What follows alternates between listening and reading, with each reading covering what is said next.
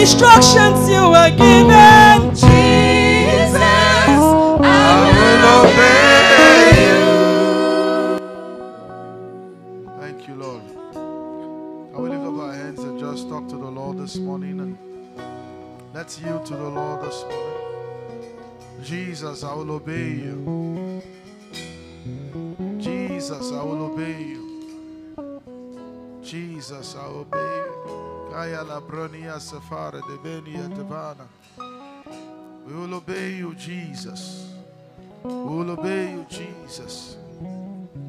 We will obey you, Jesus. Ola brenia shapara domeni faradama. Arababania subalia frebenia. Jesus, I will obey you. Jesus, I will obey you. Jesus. Jesus, I will obey. Jesus.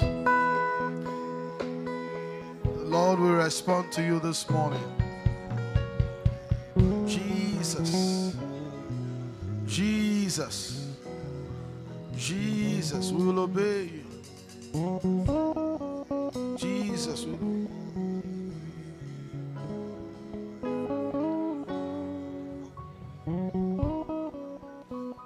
Jesus, I will obey you. Jesus, I will obey you.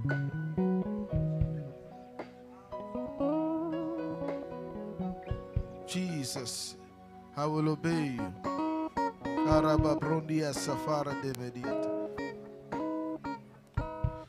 Thank you, Jesus. Thank you, Jesus. Well, thank you for your mercies, Lord.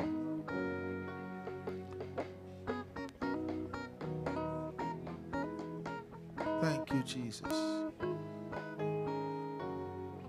Take new wells, new grounds. In my soul, break new grounds, dig new wells. In my soul, in my soul, grant me heights in your lowliness, Lord. Take me home, cast me deep, like the cleft of the rock I needed. Break new grounds, dig new wells. In my soul, in my soul, break new grounds, Dig new wells in my soul, in my soul. take me deep, let my deep be calling out to your deep. Grant me heights in your loneliness, Lord, make me whole. Cut me deep, Cut me deep, like the cleft of the rock. the cleft of the rock I needed. And I look to you, Yes. like a maid to a master, Oh, author and finisher of our faith and salvation. And higher than high. I will rise, Take me higher. and Higher than high. I will rise, Take me higher. higher to you. Like a maid to a master, author and finisher of my faith and salvation. And I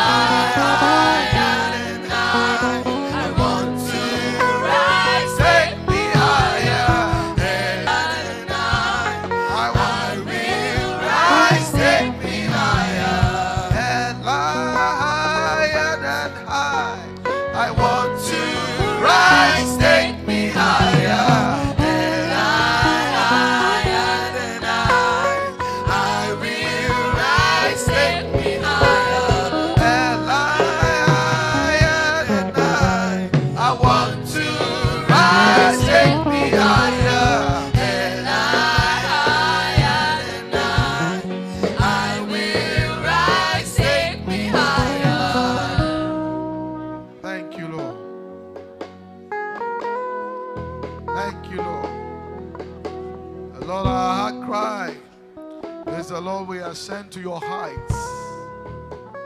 Lord, we receive your mercy this morning. We thank you for seasons of mercy over us, seasons of visitation of heaven, seasons of light. Thank you for washing our filthiness. Thank you for opening our eyes. You're still opening our eyes, but Lord, we thank you for causing your light to shine, breaking strongholds of darkness. Thank you for taking away veils of darkness. Thank you, Jesus, for so great work that you have done and that you are still doing. We are grateful, Lord. We give you thanks in Jesus' name. And the people said, Amen. Amen. Let's just go to one or two people this morning and thank them for making it this far. God bless you for coming. You're welcome in Jesus' name. You're welcome. You're welcome. Hallelujah.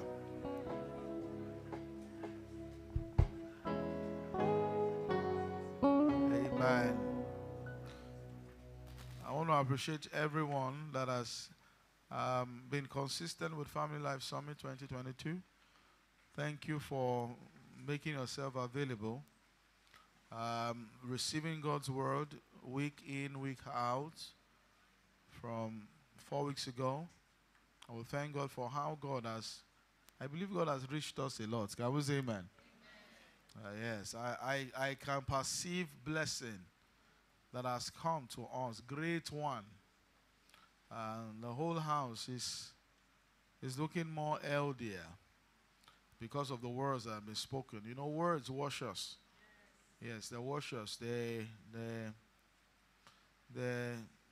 make us see our darkness, and it makes it easy for us to turn from things that we had once thought were right into God's standards. So I believe that we are aligning. Can we say amen? I want to appreciate everyone that has given and labored for the success of this meeting. You know, we have never done this meeting this big before. It just used to be some few days and all that, but I don't know, the thing just started getting bigger.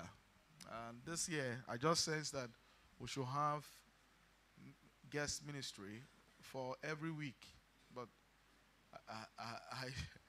well, we thank God for granting us grace to do it. That's the only thing I will say.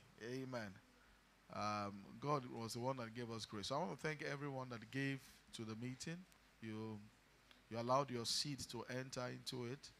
And for all those that have labored and prepared and served in every capacity. I want to appreciate all the pastors in the house for all they are doing.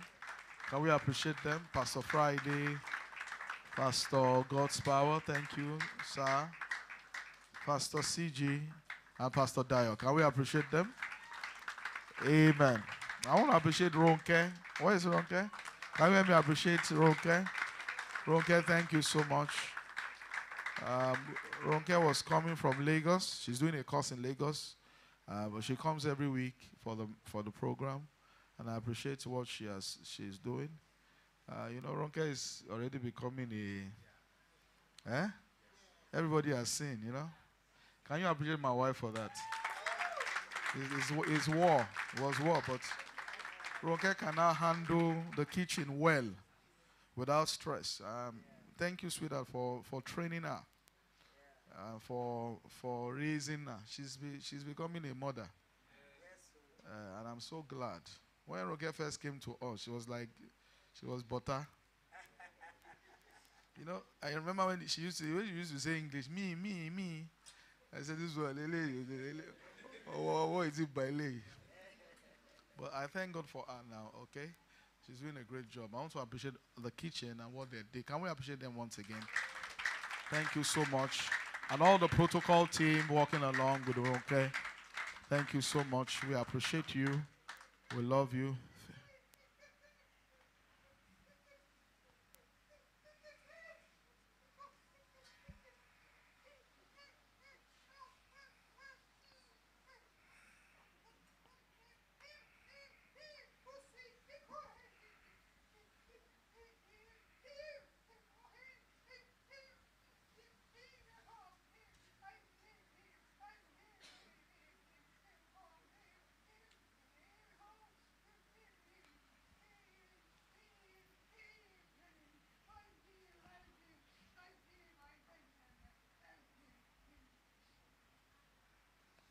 Amen.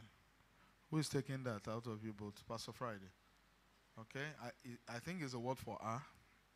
So.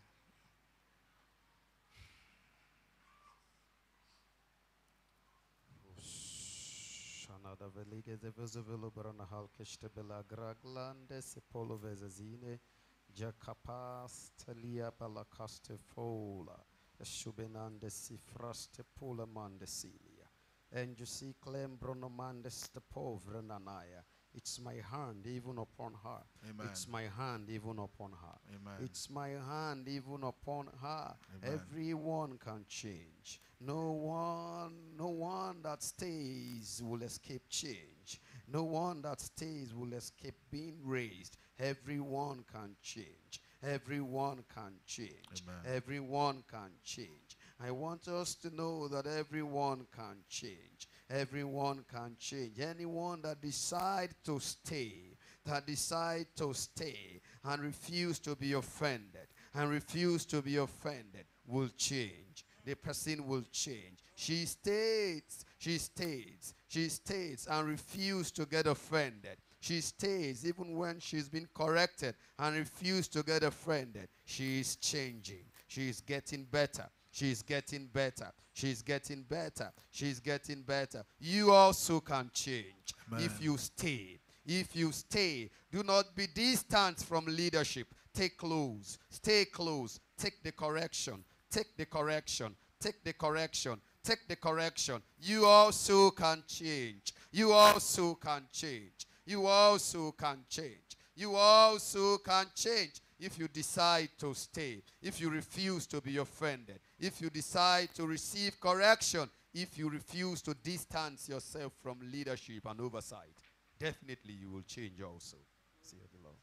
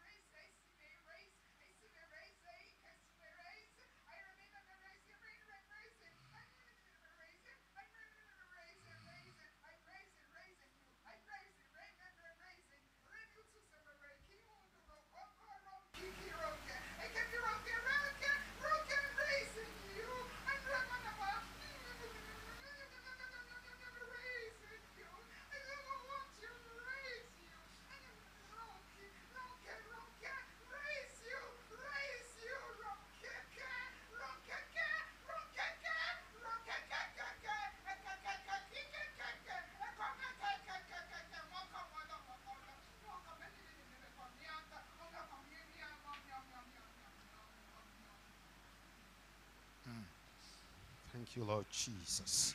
Thank you, Lord Jesus. Thank you, Lord Jesus. I'm not yet through with you. Amen. I'm not yet through with you. Amen. My hand is still upon you. I'm not yet through with you. There is a place I'm seeing. You are not yet there, even though you are responding to me. You are responding to me. I am the one that came upon my handmaiden to raise you. I am the one that came upon her. Even sometimes I do possess her by my spirit.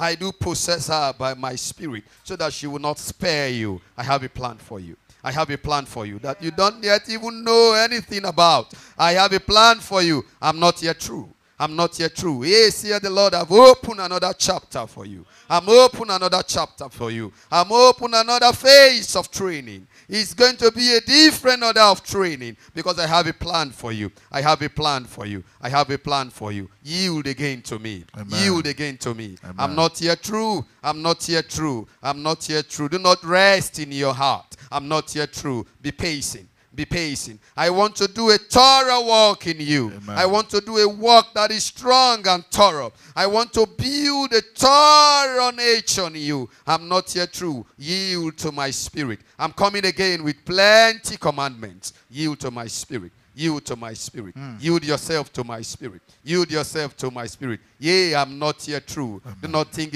finally it is finished. No, it's not yet finished. It's not yet finished. It's not yet finished. It's for your own good. It's not yet finished. I still have a lot to do. I still have a lot to do. So get ready. I'm coming. I'm coming again with a stronger hand upon you. I'm coming again with a stronger hand upon you. I have a lot in stock for you.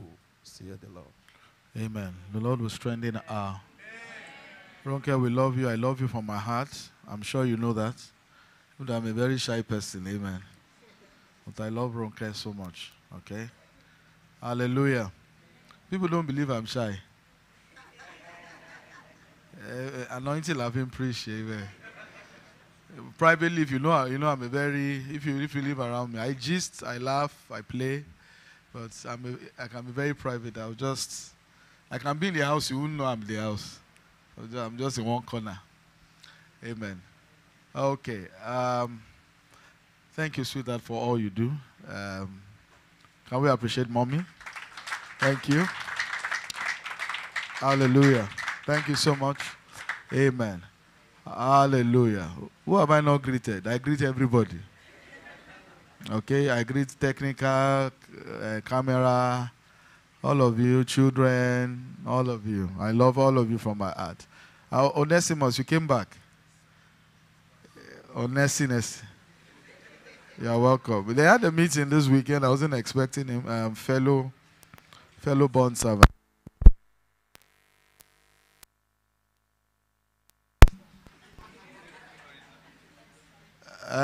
Amen. You won't say anything. Francis. You will do frog job. Oh. I'm just joking. Onesimus, God bless you. Onesimus is a pastor with FBS. But he loves us so much and he's becoming part of this house. I appreciate you so much and your wife. God bless you. I love his heart. He has a very wonderful heart. I like that kind of heart. Amen. I greet everybody. Okay? Mommy, thank you so much. You know, I didn't allow yesterday's message to... I listened to it this morning. Yes, that kind of message, you shouldn't leave it hanging. Do you agree with me? You don't leave it hanging. So this morning while coming, because services used to be earlier, but for this program, I just quickly listened to the message so that I'm very sure that the thing entered well. And I thank you so much, ma, for yielding to God. Mommy yielded to God yesterday. And I'm beginning to see the wisdom for building in the walk. And when I mean this walk beyond this assembly, many assemblies after this order that God is raising, I see a kind of pattern. I was trying to tell her yesterday. I noticed that the women, mommy carries a grace that is instructive and pastoral in its demonstration. And I noticed that all the women are also patterning after that. Do you all agree with me? It's the same thing if you check, my wife, check Dukbe Yima, check, what was her name? Precious Gabriel. All of them, all of the women are just patterning. They have one kind of grace that I don't know. I know it's God. Amen. I thank you, ma, for wearing that cloak in the spirit. Because they are all looking up to you as a model. Thank you for causing us to see the place of instructions, of wisdom.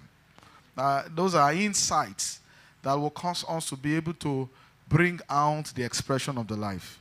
Well, thank you so much, ma. So, can we all stand to our feet as we receive mommy again this morning? We should have a long stretch this morning. Can we say amen? Hallelujah. Keep clapping as we receive her. Thank you, ma.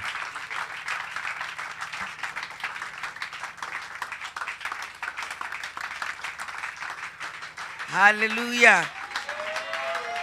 Amen. Good morning, church. The Lord bless you mightily. You may be seated. Amen. I want to thank every one of you. Thank you for hosting me this weekend. Thank you for your love for the Lord. Thank you for the attitude you have towards the Word of God, willing to learn, always present in meetings, and never tired of hearing. We will hear and hear and hear and hear until we become. In the name of Jesus. None of you will fall short of becoming all that God has ordained you to become. In the days of your flesh, you will trap God. You will trap all of God in Jesus' name. Amen. Thank you. Thank you, Pastor. Thank you so much for loving me, for having faith in the grace of God upon my life. I appreciate you so much. I love you. I thank you for your tenacity, your commitment to the truth, and always wanting to know more and go deeper into God is a great grace, and the Lord will help you to finish well in Jesus' name. And Pastor Fisayo, I love you so much. You're somebody I love so much, and I know you love me, and I appreciate you so much. I appreciate your love. I appreciate your how will I put it now, friendship, although you say I'm not your friend. I appreciate you so much. I love you. Thank you for standing by Pastor. Thank you for your heart, ever willing to learn, ever willing to change, and the Lord will help you and bring you to the finish in the name of Jesus. I thank God for all the pastors, Pastor Friday, Pastor Shijibomi, I won't forget it again, Pastor God's Power. God bless you so much. Thank you for standing strong. You know, the Lord really admonished you yesterday to stand by Pastor and join him to do what God has committed into his hand. It's not weakness, it's a strength. Is a strength, is a great strength. The Lord will give you more revelations, more understanding, so that you can take your place and then you get all the reward that you are meant to get in the name of Jesus. And I thank all the pastors, everybody, all the workers in the church. I thank you for your love, for the grace upon you. The kitchen people, thank you for feasting me with akara every morning. You know my heart. I enjoy that akara too much. I appreciate you. Thank you for standing in your place. Don't let anybody take your place except God promotes you to another level. But it's a good place to stand. Yes, it's a good. No place is too little in the house of God to stand. In fact, the more hidden you are, the better it is for you. That is one secret we need to know. Our God, who sees in secret, will reward you openly. The more hidden you are, whether you are the sweeper, whether you can go from sweeping to becoming a mighty apostle. That's what you don't know. To becoming a mighty apostle, no matter where you find yourself, do it with all your heart. All your heart. There's hardly any place I have not served in the church. I served as an usher. I served as an usher. And when I'm serving as an usher, I'm going as a preacher. So you understand? I will be ghosted. When I stand by the door to welcome people, I'm ghosted. Because see to come. So you understand? And I remember, you know, those who raised us, those days, they helped us a great deal. I remembered the father of our pastor. He used to come to church for a special program. And we're very close because he was such a sweet man. Very friendly, very nice. So one of those days I was coming from work. For midweek, for a program during the week. So, and I was late. Not because I wanted to be late, but because of work. The time I closed, the traffic from Lagos Island to Akoka, where the church was. So as I was entering, I was going to church, I now met him at the door. I was now greeting him and laughing. He looked at me. He said, look at you. You are coming late to church and you are laughing. He said, go inside and go and be paid. Now looked. Said she thinks she's going to be an usher forever. She thinks he's a prophet. He's a prophet. Said she thinks she's going to be an usher forever. She thinks she's going to be an usher forever. They go inside. I ran inside. I was an usher. And I did so well as an usher. But God is the one that marks also. But I think I tried. I served as a young believers class teacher, and I did it. When I teach them, they'll say, it's like we just come born again. You do it with all your heart. Yes, ma'am. Unto the Lord. Yes, ma'am. Unto the Lord. Unto the Lord. The Lord is the one who rewards. He's the one who rewards. From young believers class teacher, I became a deaconess. In fact, when they give me, my pastor will give me names of people to go and follow up. He can give me like 5 names. And he's expecting me to bring, I didn't know he was expecting me to bring result to him in 2-3 weeks. And then before the end of the week, I've brought report. Say, what is that? I said, I've seen all of them. Say, you saw all of them? I was not expecting you to bring me report. How did you do it? You saw all of them. I said, I've seen all of them. And I'll give report on each and every one of them. He was the one who made me feel funny. He said, I expect you to come back in 2-3 weeks.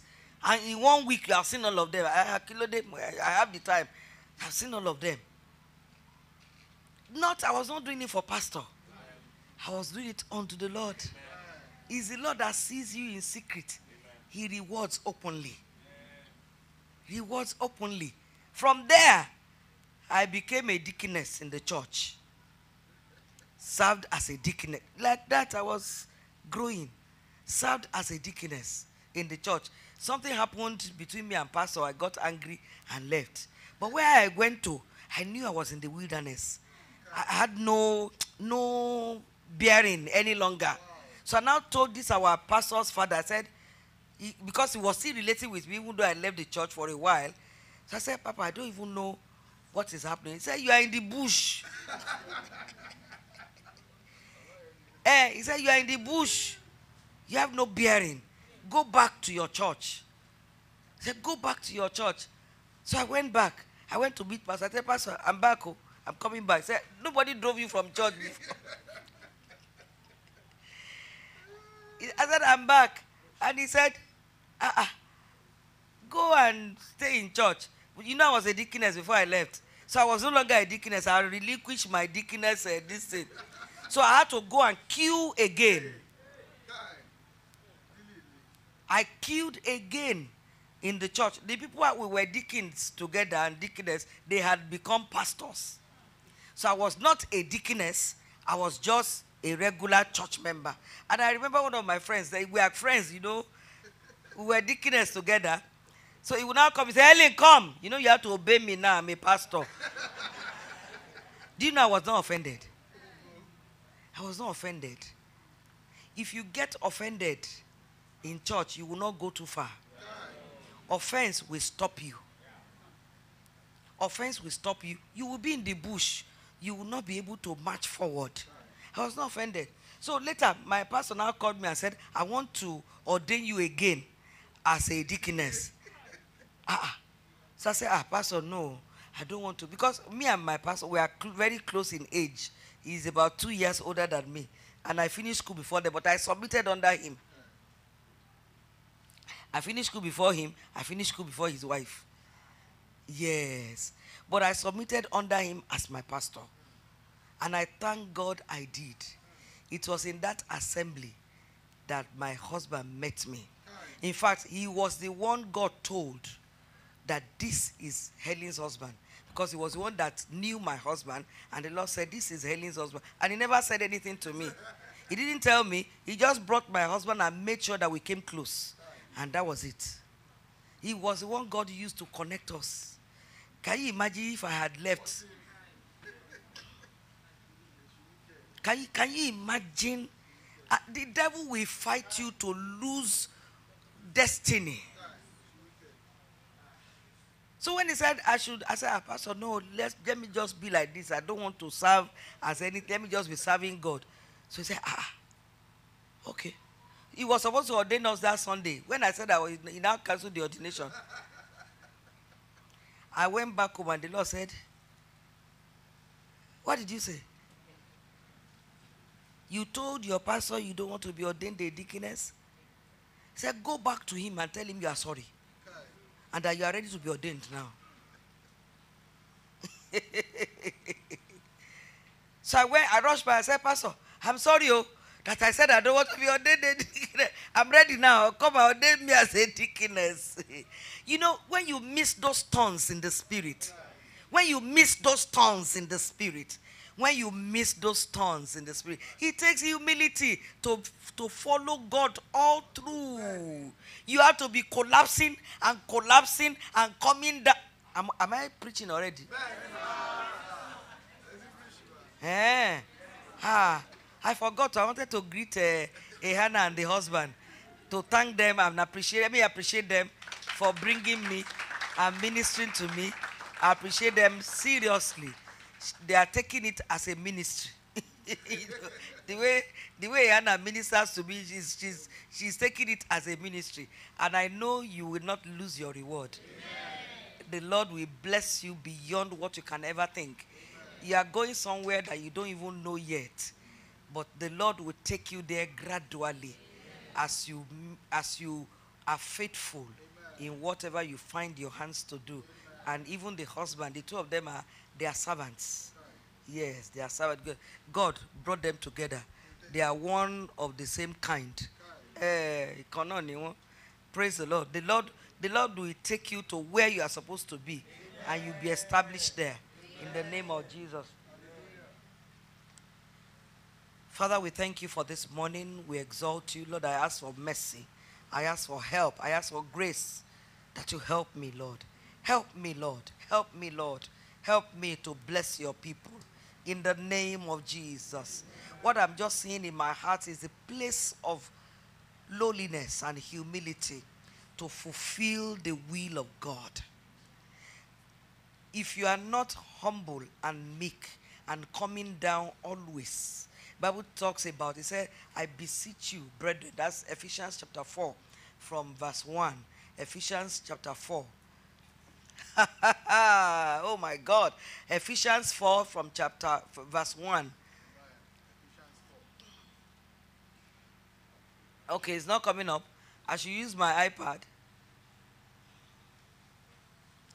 I, therefore, the prisoner of the Lord, the prisoner, if you are not imprisoned by the Lord, you cannot fulfill his will. Amen. You have to be in chains. You know, one time I was reading this and the Spirit of God just whispered to me. He said, you are a prisoner. He said, you are a prisoner. A prisoner does not do what he likes. A prisoner is regimented. The food they eat, they measure it for them. The time to sleep, they tell them. The time to wake up, they tell them. Their life is regimented. They are imprisoned. They are in chains. And what puts you in chains is not a physical chain, is a Lord. Is a spirit of God. And some people can jailbreak.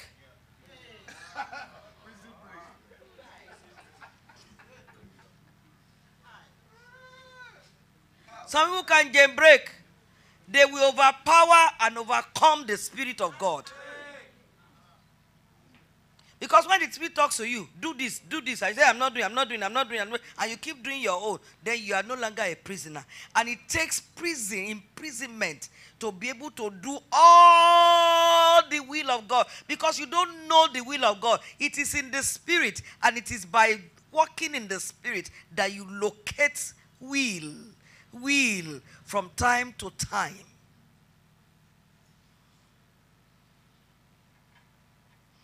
So I was saying, I therefore the prisoner of the Lord beseech you that ye walk worthy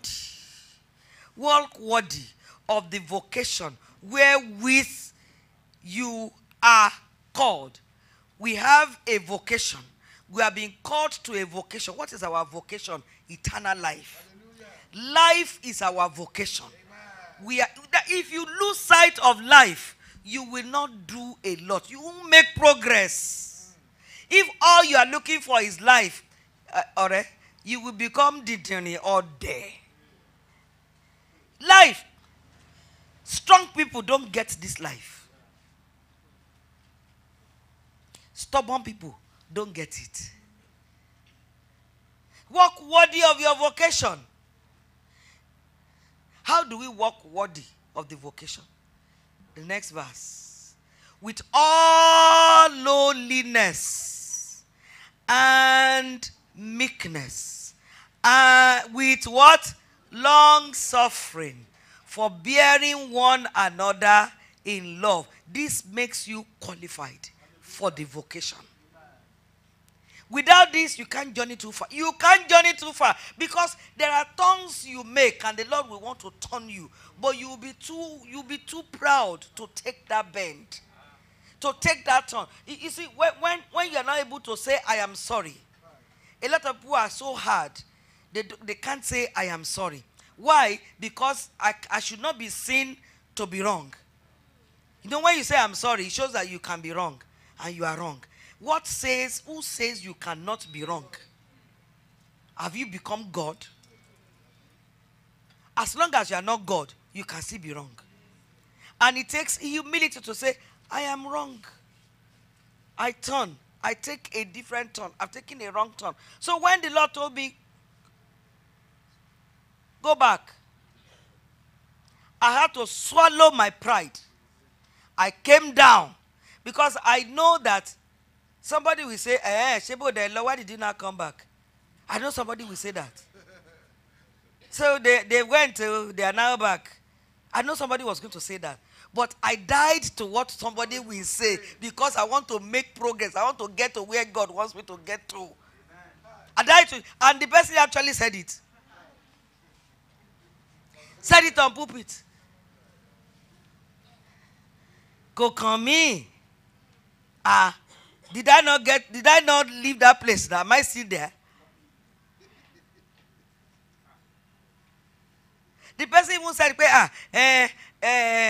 when they left, we had peace. As if I was troublesome. When they left, you know, all the deaconess and everybody will be having peace. That was when I came back. I knew such comment will come. But it didn't matter. May things like that not matter to you. May it not derail you from your destiny. May it not derail you. A lot of people have walked into the bush and they can't navigate their path back because of arrogance, because of pride.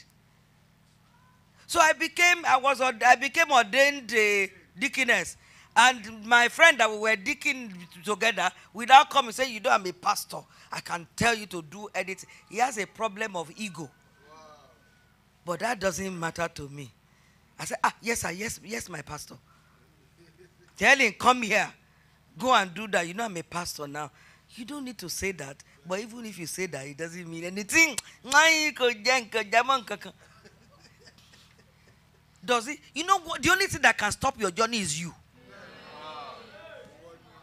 Nobody can stop your journey. You are the only one that can stop your journey. And how do you stop it? Stop obeying God. Stop walking.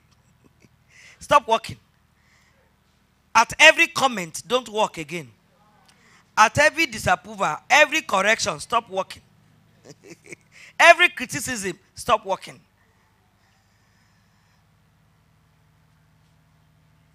Then you are stopped. But in spite of criticism, keep walking. In spite of correction, keep walking. In spite of disapproval, you keep walking. Keep walking. What matters is your walk. What matters is your walk. What will take you to where you are is your walk. Because God will keep showing you light. God will keep instructing you. You know what the Lord told me? He said, go and apologize to your pastor. And tell him that you are ready to be a deaconess now. You say normally, she built a law and she came back. Why should she be removed as a deaconess? This one that they put me back, it was not 1 month, it was not 2 months. It was almost a year. Wow. Oh, yes. Such things will annoy people. She's supposed to be restored back normally. Not that you are now giving her a time and then you ordain her back. I was ordained again.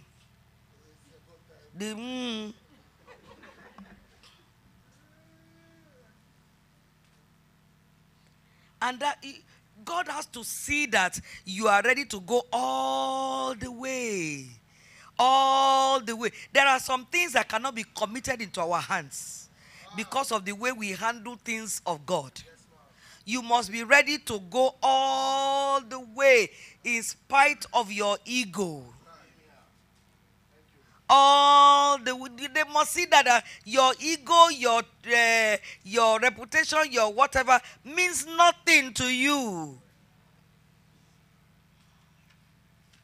So the Lord instructed me. He said, go back and apologize to your pastor.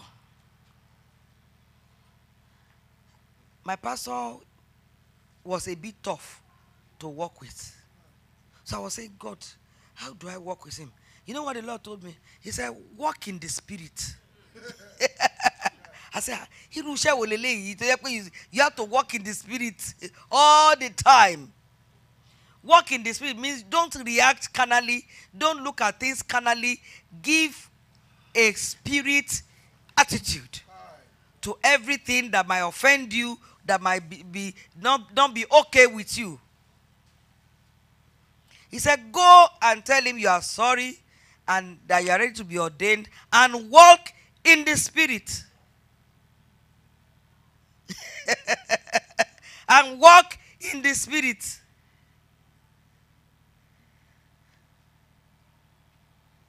You would think it's because of pastor that God wants you to walk in the spirit. No, it's because of where you are going. You have to walk in the spirit until you get to God. So even in our marriages, a lot of problems will be solved if we agree to walk in the spirit. Hallelujah. Your spouse is difficult. Can you walk in the spirit? Can you refuse to respond carnally? Can you walk in this walking in the spirit? What about putting crow in church? Walk in the spirit. In your home, walk in the spirit. In your relationship with your husband, walk in the spirit. If you walk in the spirit, you will not fulfill the lust of the flesh. The flesh lusts against the spirit, and the spirit against the flesh. But if you walk in the spirit, you will not fulfill the lust of the flesh. The one thing the flesh likes, flesh like justification.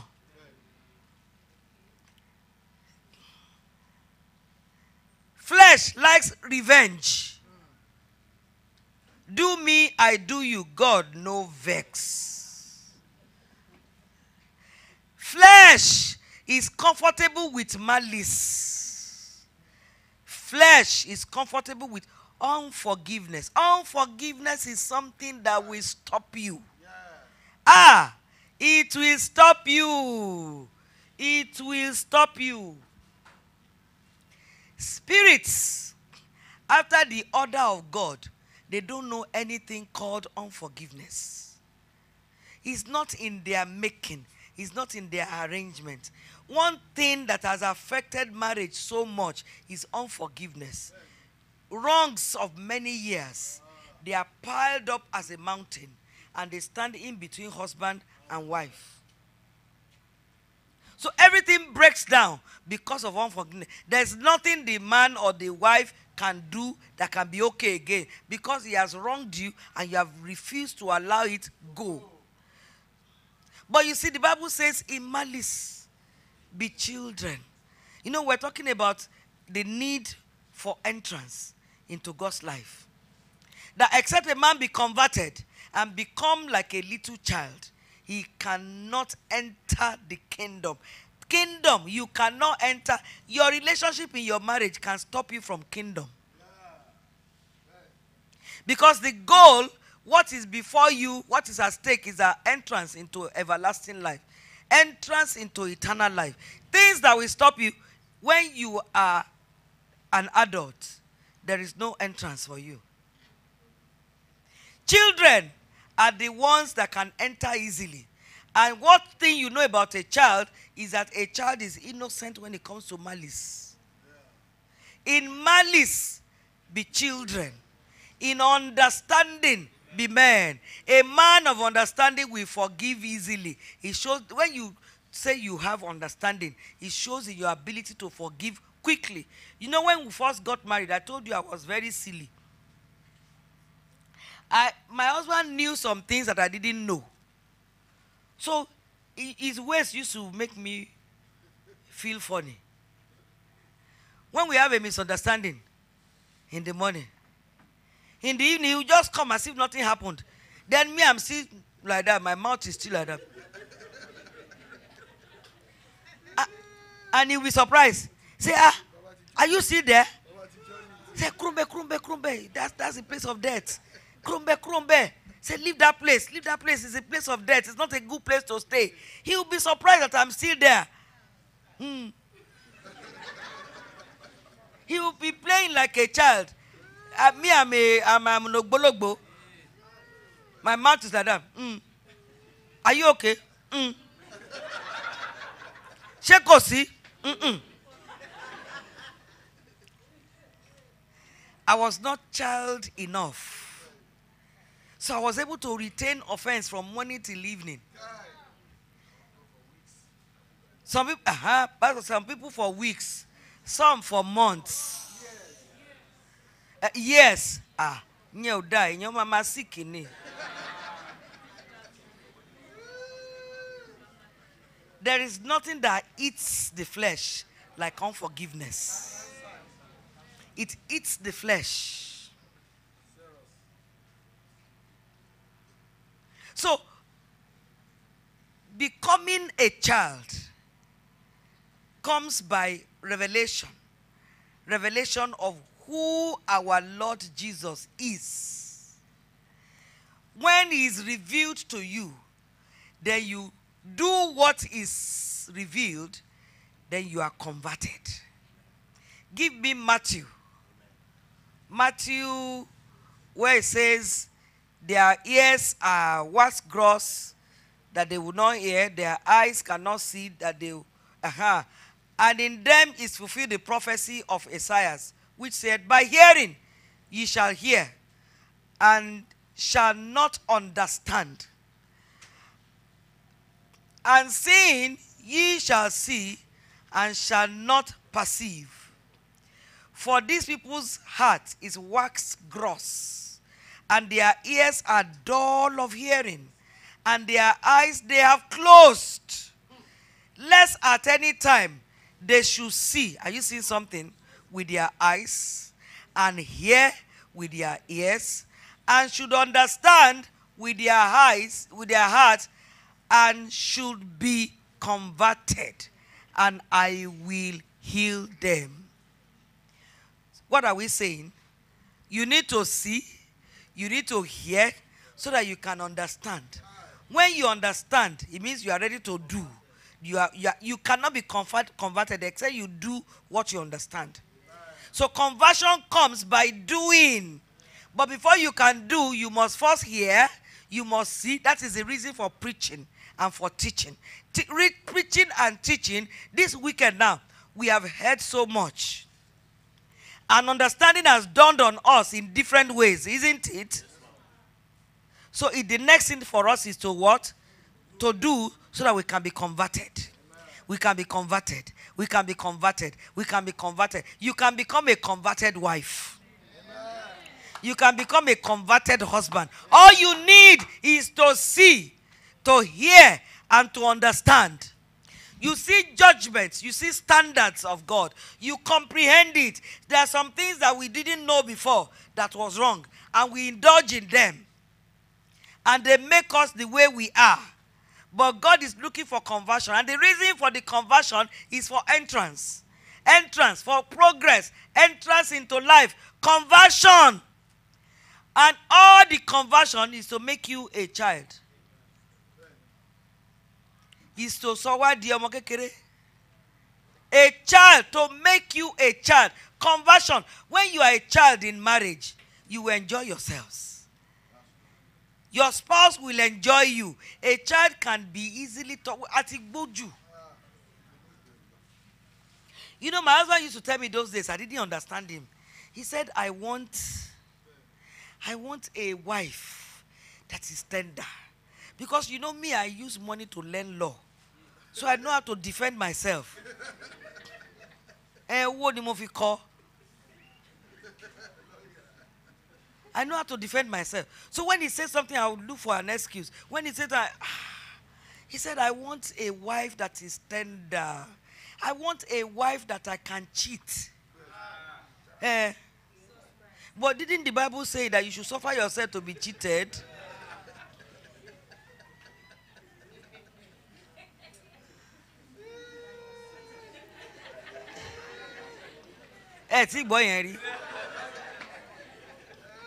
You know, when you can be cheated, it means you don't have right. Somebody who has right is the one that cannot be cheated. And then miogba. All the spirit of miogba, God will remove from us. You can't do this to me. It's because you have right. And you will go to any length to defend your right. But the Bible does not allow us to defend our right. God is the one that gives you right. Your right is your authority in the spirit. And it takes you losing your right in the flesh to get your right, the authority in the spirit that God will give you. This sounds crazy. Because where we are going to is very high. He said, my ways are not your ways. My thoughts are not your thoughts. You know, yesterday God was telling us by prophecy that what we are used to is the abnormal way. Is a cherubim who was created beautiful, arranged perfectly. Bible called him perfect in beauty, full of wisdom, perfect in beauty. He turned and corrupted his wisdom. Give me. This is the being that we are fighting. He has lied to us for ages, and we have settled in lies. In the beginning, it was not so. You know, those people came to Jesus that Moses gave them a law that if you want to put your wife away, you just give her a bill of divorcement, and that is the end. And Jesus said, so what are you saying? Say, yeah. In the beginning, it was not so. It was not so. That law that Moses gave you is because of your stiff-neckedness. So they have to craft a law for you to masut here that it will not kill you. Because they were too weak to obey the high commandments of God. The law of the beginning, they had been broken down. They can no longer obey. So when the law of the beginning is brought forth, people say, he's tough, whoa. He's tough, whoa. It's because man has fallen. Man has degenerated. And an enemy did it. Son of man, give me. An enemy did a bad work. So what God is doing to us is to make us unlearn lies. Unlearn lies and learn the truth. The truth is that which is right. The right standard of God.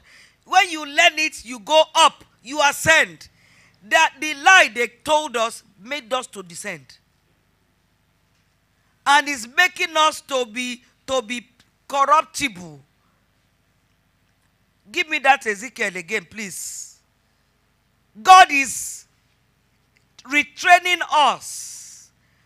We grew up with lies. We were framed with lies. And we believed a lie. A big lie. A big lie. It will take plenty preaching to purge us of the lie. That's why they need to talk to us. They need to preach to us so that our ears can hear, our eyes can see, understanding can come. Because our understanding has been darkened. Son of mine, take up a lamentation upon the king of Tyrus, and say unto him, thus hear the Lord God, thou sealed up the sum, full of wisdom. You know why you have to come to wisdom? Because they sold a false wisdom to us. Full of wisdom and perfect in beauty. Yes, this is the enemy that we are fighting. Alagbari ni. And the only way he can get you is to deceive you, to believe a lie that he has become. Hallelujah. Thou hast been in Eden, the garden of God. Every precious stone was thy covering. The sardius, topaz, and the diamond. The beryl, the onyx, and the jasper. The sapphire, and the emerald. And the carbuncle, and gold. The workmanship of thy tabrets, and of thy pipes, was prepared in thee in the day that thou wast created. Thou art the anointed cherub that covereth, and I have set thee so. Thou wast upon the holy mountain of God. Thou hast walked up and down the midst of the stones of fire. This man was not walking illegally when he was here. For him to be able to walk up and down the stones of fire, he was a legal being. He was walking in righteousness. Righteousness of that realm. He knew it and he was doing it. He was there. So he knows how to take you off your point, your spot. He has an advantage over you. Hey, and honestly, he's the one that sold light to you. He sold right to you as righteous. And you are ready to defend that right. But he knows that it is a lie. It is anti-righteousness. That he knew. Because if he was doing right, he would not be able to walk, claiming his right. He would not be able to walk up and down the stones of fire.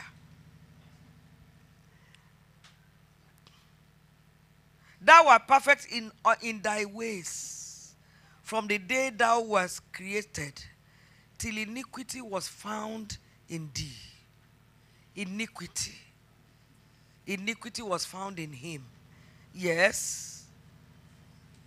By the multitude of thy merchandise, they have filled the midst of thee with violence. And thou hast sinned, wherefore I will cast thee as profane, out of the mountain of God, and I will destroy thee, O covering cherub, from the midst of the stones of fire. He sinned. There's a place that says he corrupted his wisdom. He corrupted his wisdom. So all the making, the way God made him, the way God weaved him, he was weaved in wisdom. He was so beautiful. Someone who is beautiful, which means at some point he was very meek. He was very lowly. He was meek. So when he turned, his meekness turned into pride and arrogance. When he turned, his gentleness turned to violence. And he came and deceived all nations. Because he turned, they cast him out of the mountain of God. So he knew what it takes to stay on the mountain of God. And he knew what it takes to remove a man from the mountain of God. So he taught us he's a wicked being. He is wicked. He came to teach us how they will drive us from the mountain of God.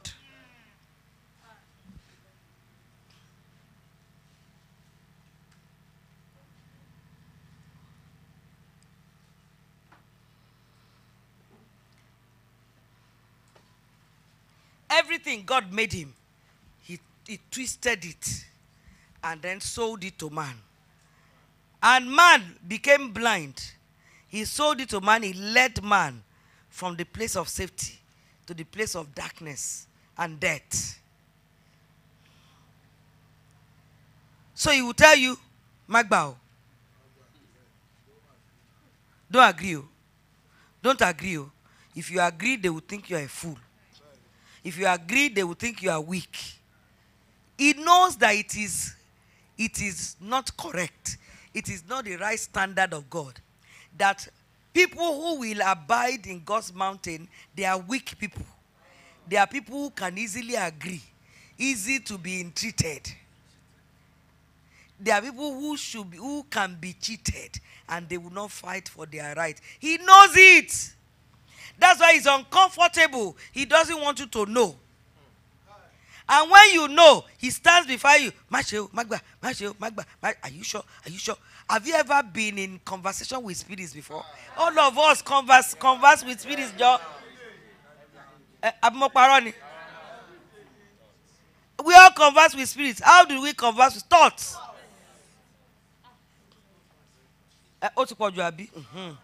You know how to overcome them? Take the right thoughts. And the right thoughts will not come to you except your eyes are open. Your ears will hear what is correct. That's the reason for preaching righteousness. Righteousness, your knowledge of what is right will help you to nip the devil. You will not say, Agbaya, Agbaya. This is what you became that made them to drive you. You now want to teach me so that they can drive me. I refuse to be driven. I won't take your thought. Husband and wife, Satan comes in between them to separate them all the time. He will give you a wrong picture of your husband and tell you to be thinking.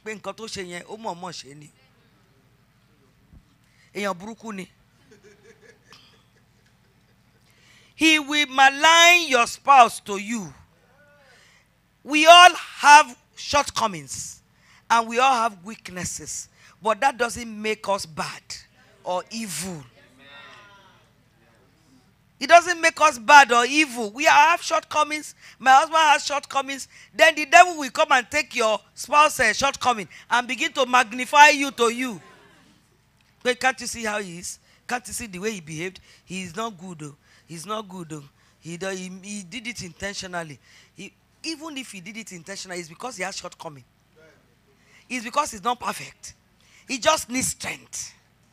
There was a time the Lord had to tell me. He said, your husband is a good man.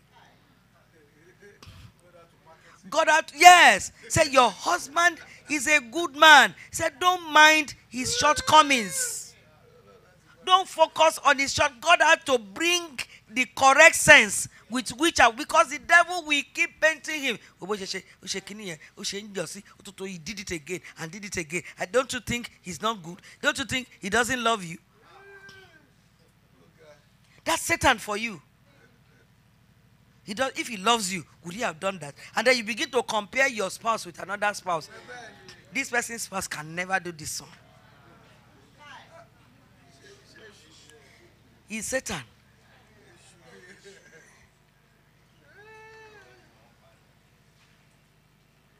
Meanwhile, you don't know what the other person is putting up with his spouse or with her spouse. You don't know it. But the devil will focus on you to make sure that he takes you. What is after is beyond your marriage. Your marriage will mess you up if it breaks. There's no doubt about that. Your marriage can even make you to miss kingdom. Because you might not be able to bring yourself together again. A lot of people who suffer divorce, they suffer heartache, that it takes a lot of effort for God to heal them. To heal them, heartache. And you see, whether somebody offended you or did not offend you, does not mean that God will excuse you for unforgiveness. So, Satan wants you to stay in unforgiveness so that he can deal with you. He can finish you. Is it just accusing? Deal with you. A brother was saying, a minister of God was giving a testimony. He went to preach somewhere. And he now gave a call for those who are sick in their bodies to come out for healing. So these people came and he was praying for them one after the other. Praying for them one after the other. Until he got to the turn of this woman. As he laid his hands on her, the Lord told him, don't bother to pray for her. That sickness in her body is going to kill her. He said, don't bother. He said, take your hands off. You know, Hagin, it happens to Hagin a lot of times. If you pray for somebody who is sick, the Lord said, he's not going to get healed, he's going to die. He said, he will put his hand, the Lord will take his hand. He will put his hand, the Lord will take his hand. Say, he's going to die, he's going home. I've been waiting for him for 30 years to live right. He has not lived right. This is the only time he has lived right in 30 years. It's the best time for him to come home. Oyegoke will say, that sure beats going to hell. At least 2 people like that. One for 15 years. He didn't stay 2 weeks righteous. For 15 years. He was married, he would leave his wife, go to another woman's house and be living there. And then he would repent and be okay for maybe for 1 week. After 1 week, he goes back again. And the Lord was patiently waiting for him to. So the moment he just became right like that. God is very loving, you know. So again said, it just beat going to hell. So this woman, he told her, I said, my sister. So he was asking the Lord, why now? But the Bible says this, because quoting Bible for the Lord. Ask her about the woman that took her husband. What is her heart state towards that woman? You know the way God thought her too high. That's why you see, we need to be raised and raised and raised to be able to take those high thoughts. So the preaching of Christ will raise you from carnality so that you can be able to relate with higher thoughts. The thoughts of God are high.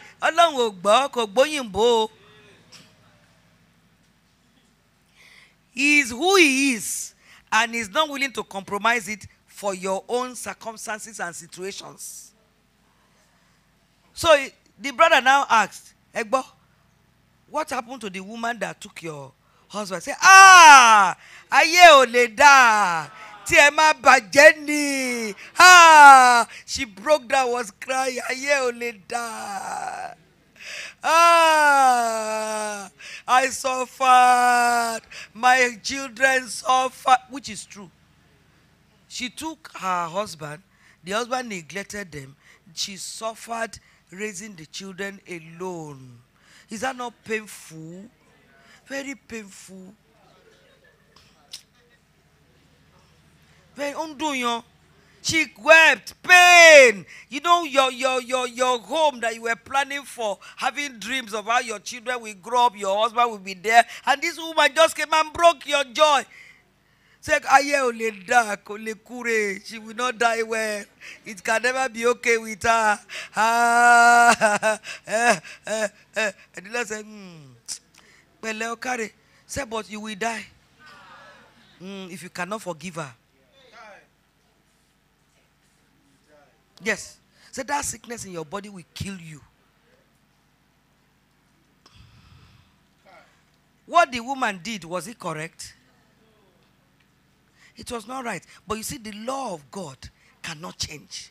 It's a law in the realm of the spirit. Because all the things they did to her, we did worse than that to God.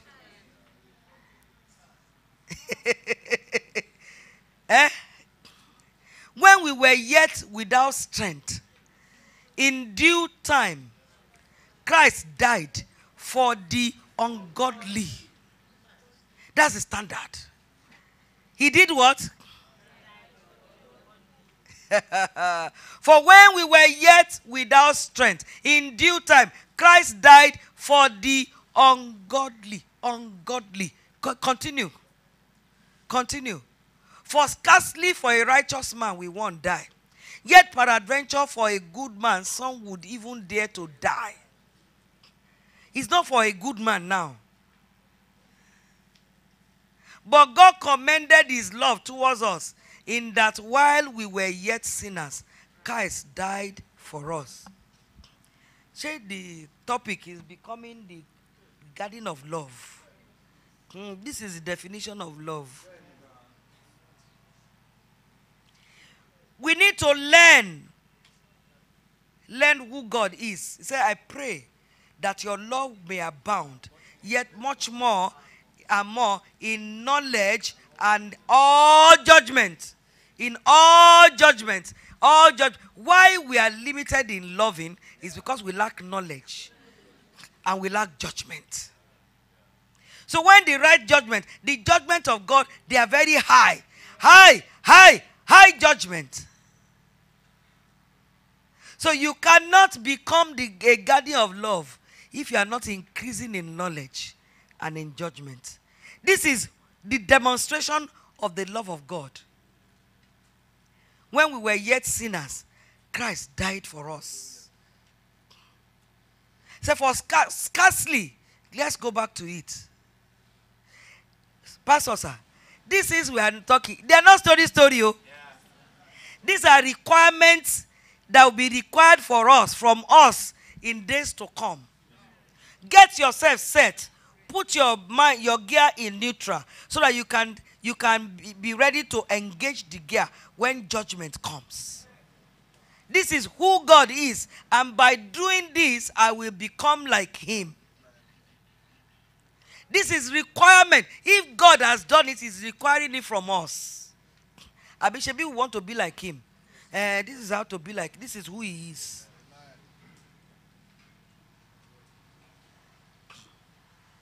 For scarcely for a righteous man will one die, yet peradventure for a good man some would even dare to die. But God commended his love towards us in that while we were yet sinners, Christ died for us. While we were yet, your life, I remember those days when I had a lot of, we are few now, a lot of them have been married and they've gone. A lot of brethren in the house, and they were full of infirmities and shortcomings. And then they were now tasking my pocket in spite of their infirmities and shortcomings. And I was not thinking, God, money that was coming to us then was very small. And we had to feed a whole household.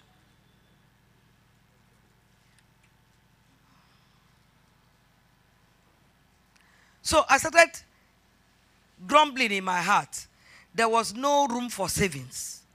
Money that you will be saving, you now be calculating. At times when I calculate how much we spend on food in a month, my heart will start beating. Boo, boo, boo, boo, boo, boo, boo. I say, Mama, pare one more day. So in my heart I was grumbling that this demand is too much. And the Lord said to me, lay your life down for them. I say, hey, lay my life down for who? These brethren. I said, go and bring good ones.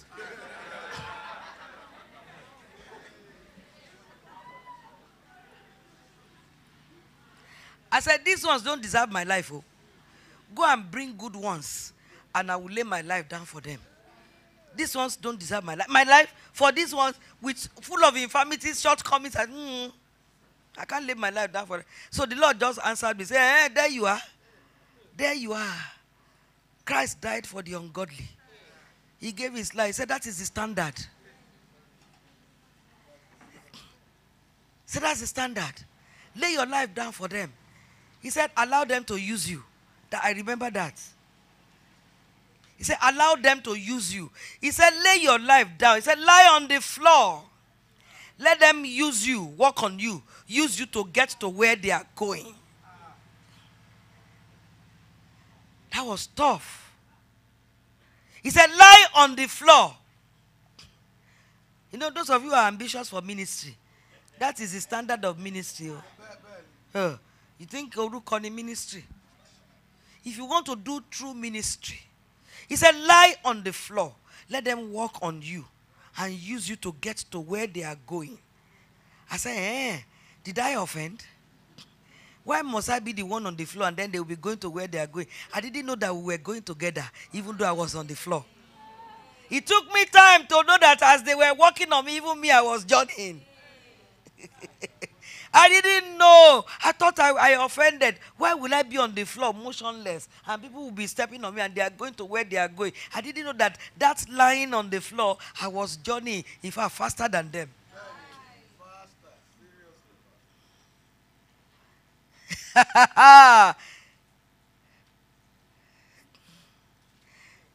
Thou wilt teach me the path of life. In your presence is the fullness of joy. At your right hand are pleasures forever. Majority of the anointing I came into it by the brethren. For bearing the brethren. Suffering long with the brethren. That was my fasting.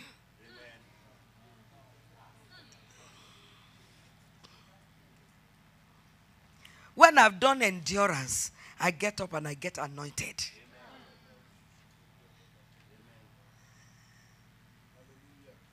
People can fast, but they cannot bear at all. They are the same, and they are fasting. Loju kan. You just move. How do you move? Obey. Take a step of obedience.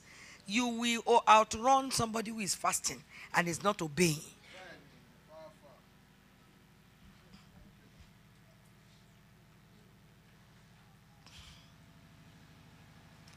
In your presence, the path of life takes me to your presence. At the right hand are pleasures forevermore. I come to your presence and I come to your right hand by you showing me. I don't know it. That's one thing you must tell yourself. I don't know. Lord, you have to help me. What is the correct judgment in this situation? What is the right judgment in this situation? And like I said when I started, you need meekness. You need meekness to make progress with God. Because those who follow the Lamb, whithersoever he goeth, they are the ones that will stand on the hill, on the mountain with the Father's name on their foreheads.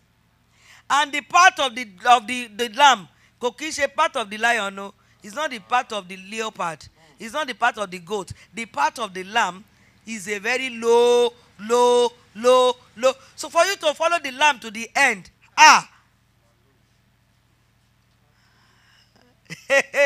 it is lowliness upon lowliness. Meekness. You will take a wrong turn if you don't agree to go lower and lower and lower and lower. You will always take a wrong turn. You will take a wrong turn if you are not weak, if you are not meek. You will take a wrong turn. It takes meekness to be able to yield to the Lord. Because at times, some obedience are humiliating. To flesh. To flesh, that's why it's humiliating to you. But when your flesh is humiliated, it's good though. The flesh wants to die because flesh shall die. Flesh must die. Flesh must die. Flesh profited nothing. There's no profit in flesh, my ego. There's no profit. You don't profit in eternal life. You don't profit in everlasting life with ego. It takes humility to obey God. When God says, go and apologize that you are sorry, your flesh has to die for you to be able to take that to obedience.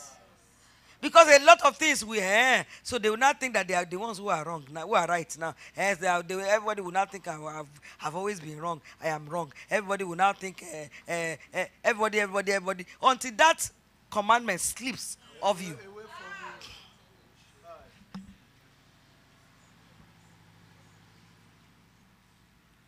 What if I am wrong? Why can't I be wrong? Why should I not be wrong? Am I God? I'm not God, so I can be wrong. I can be wrong. I'm not God. And it takes humility, contriteness. The Lord is close to them who have a contrite heart and a humble spirit. Give me that Isaiah.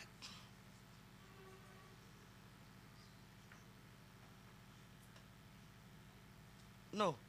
The Lord, he dwells in the high and lofty place. And with them that are lowly, and to revive the spirit of the humble, and Isaiah 57.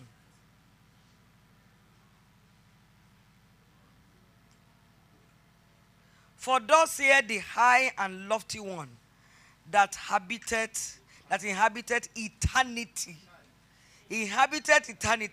whose name is holy.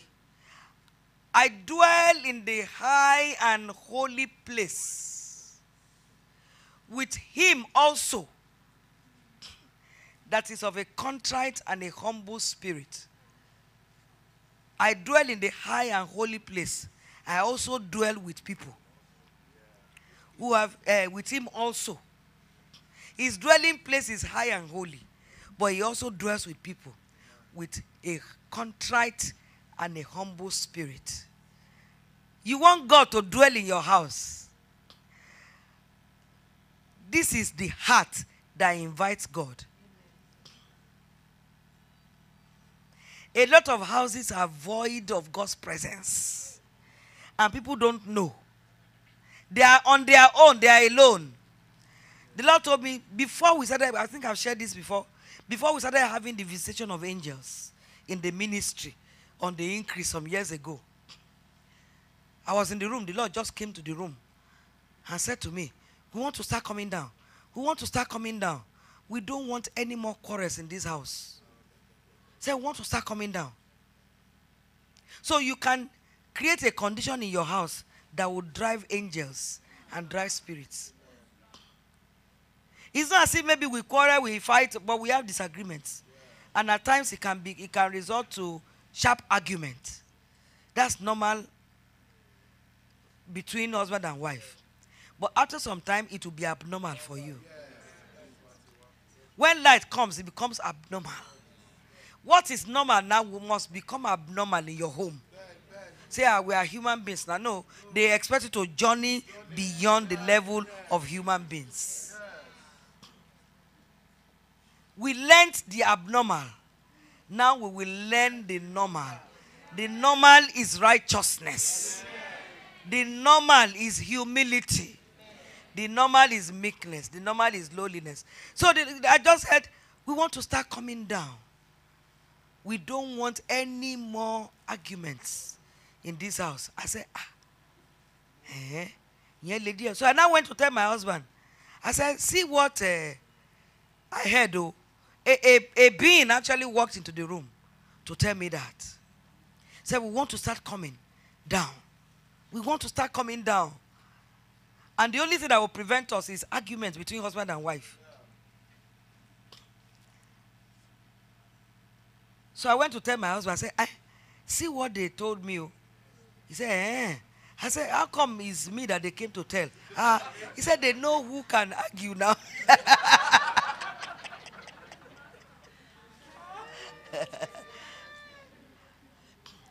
So they came to tell the one that can argue.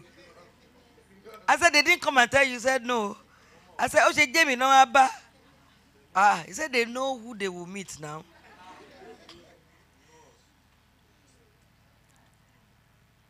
So I started being conscious. The Lord, I didn't perfect it in one day. A lot of visitations, a lot of instructions, corrections, rebuke from the Spirit of God was helping me until a major visitation came to me that made me, in fact, you can't catch me. If we are, sweetheart, but how do we do it? He said, this is the way. I said, are you sure? Why don't you look at it? If he insists, I'll just leave him. I face my destiny. Let it not be me that will be driving angels from the house. Do you want to be the one that will drive God? That will drive angels? So for you not to drive them, your right is very strong, but you can let go of it so that you can allow for presence in your house. You see, when we have this understanding, it will be easy for us to let go of things.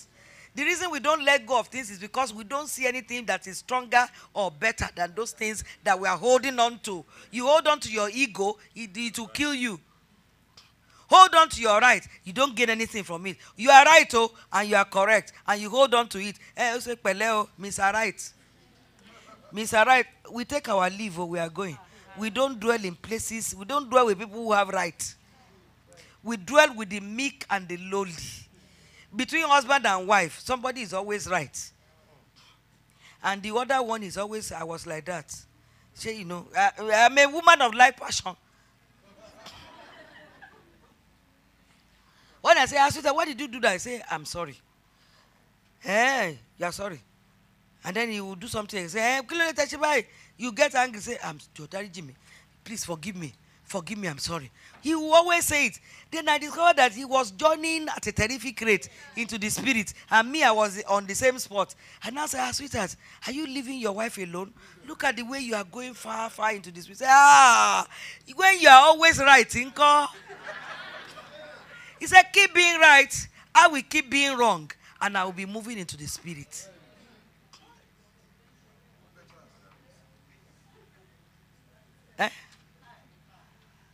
Do you still want to be right?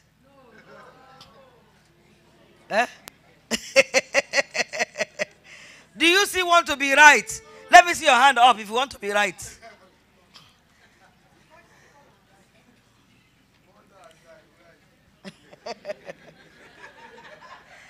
You know, a contrite heart is a heart that takes the blame. That's the meaning of a contrite heart, oh, the heart that takes the blame. I'm sorry, forgive me, I'm the one who is wrong. He said God dwells with people like that. But some people, when they are obviously wrong, you can't convince them that they are wrong. They will fight it, they will argue it, they will explain it away, they will excuse it. At the end of the day, say, you warned me, you are the one that made me to go wrong. They will twist it because they should never be wrong. Such people are not easy to relate with. If you have such a person as a spouse, you'll be frustrated. She's never wrong, he's never wrong. So my husband said, I said, you are leaving me behind. You are just Johnny. He said, when you are always right, Inko. He said, keep being right. I said, you didn't tell me that will slow me down. He said, keep being right. I will keep being wrong, but I'll be going into God. Because God dwells with them who are of a contrite heart and a humble spirit. You see, understanding is coming to you now. You can easily let go of things. Even between friends, between brethren. When you see a brother or a sister who is hard and tough, will never kokigba. That person is marking time on one spot. He's going nowhere. Bakigba, you are not Johnny. Going nowhere, you just be marking time. On your marks, right, left. Nobody will ever give you command. Forward march. There is no forward march. So the people who are forbearing you, they are already doing forward march. They are marching forward. You are always right. Left, right. Then another person comes and say, mi ogba. Say, okay, motigba. That one does forward march. And you are still here.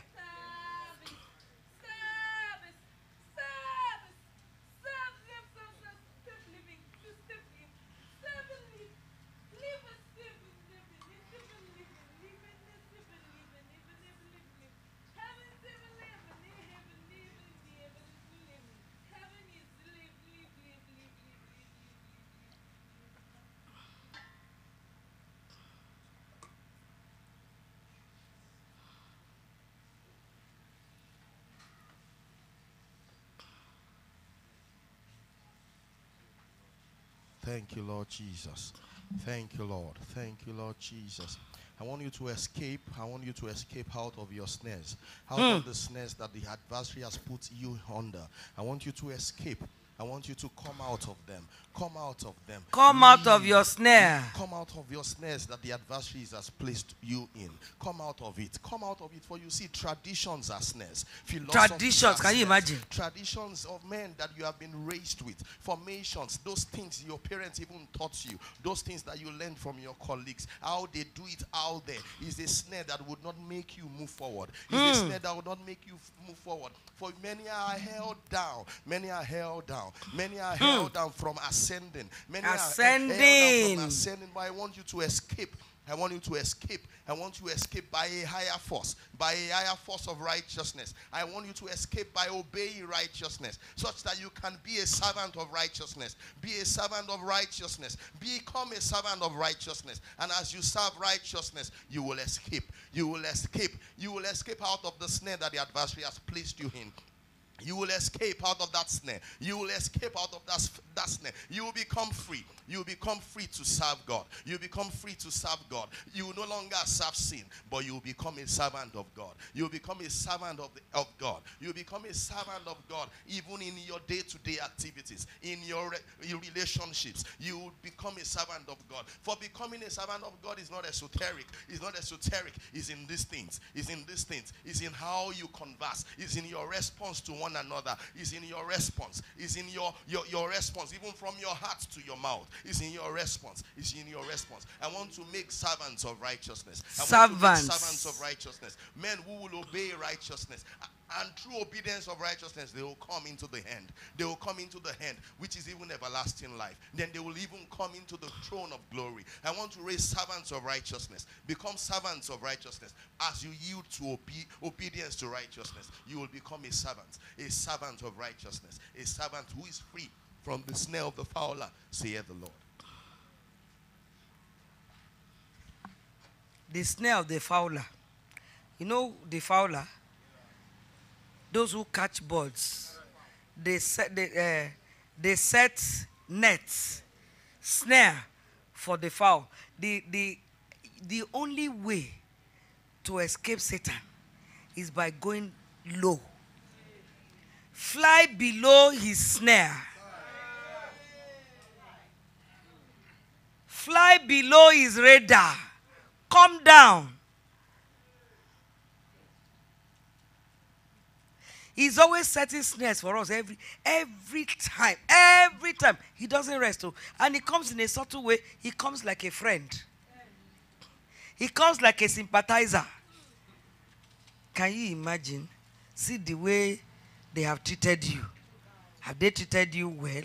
As if he loves you. He hates you. As a friend, always sympathizing with you. He's always on your side. He's on your side to pitch you against God. He wants you to come to his side by taking his standards, his thoughts. His thoughts are thoughts that lead to death. Thoughts of death that he brings. And because we don't have understanding, we don't have judgment. That's why judgment must be given to us. Judgment must be given to us. According to the prophecy of Daniel. Give me that prophecy of Daniel. That the enemy, the enemy was prevailing. He was even overcoming the saints. Hallelujah. Amen. This is the solution. Judgment. Knowledge. Knowledge. If you fast and pray and you are not giving knowledge, you are not going anywhere. I beheld, and the same horn made war with the saints. And made war with the saints and prevailed against them. Pastor, he was prevailing against them. They are saints. They are saints, but they were ignorant. He prevailed against them until the Ancient of Days came. This is the days where the Ancient of Days is arising. Judgments of everlasting life. And judgment was given to the saints of the Most High. And the time came that the saints possessed the kingdom. Judgment was given. Now, you can't take this judgment if you have not obeyed Christ. That's what I'm telling you. This judgment, I'm talking about high judgment that will make you look like a mad person. You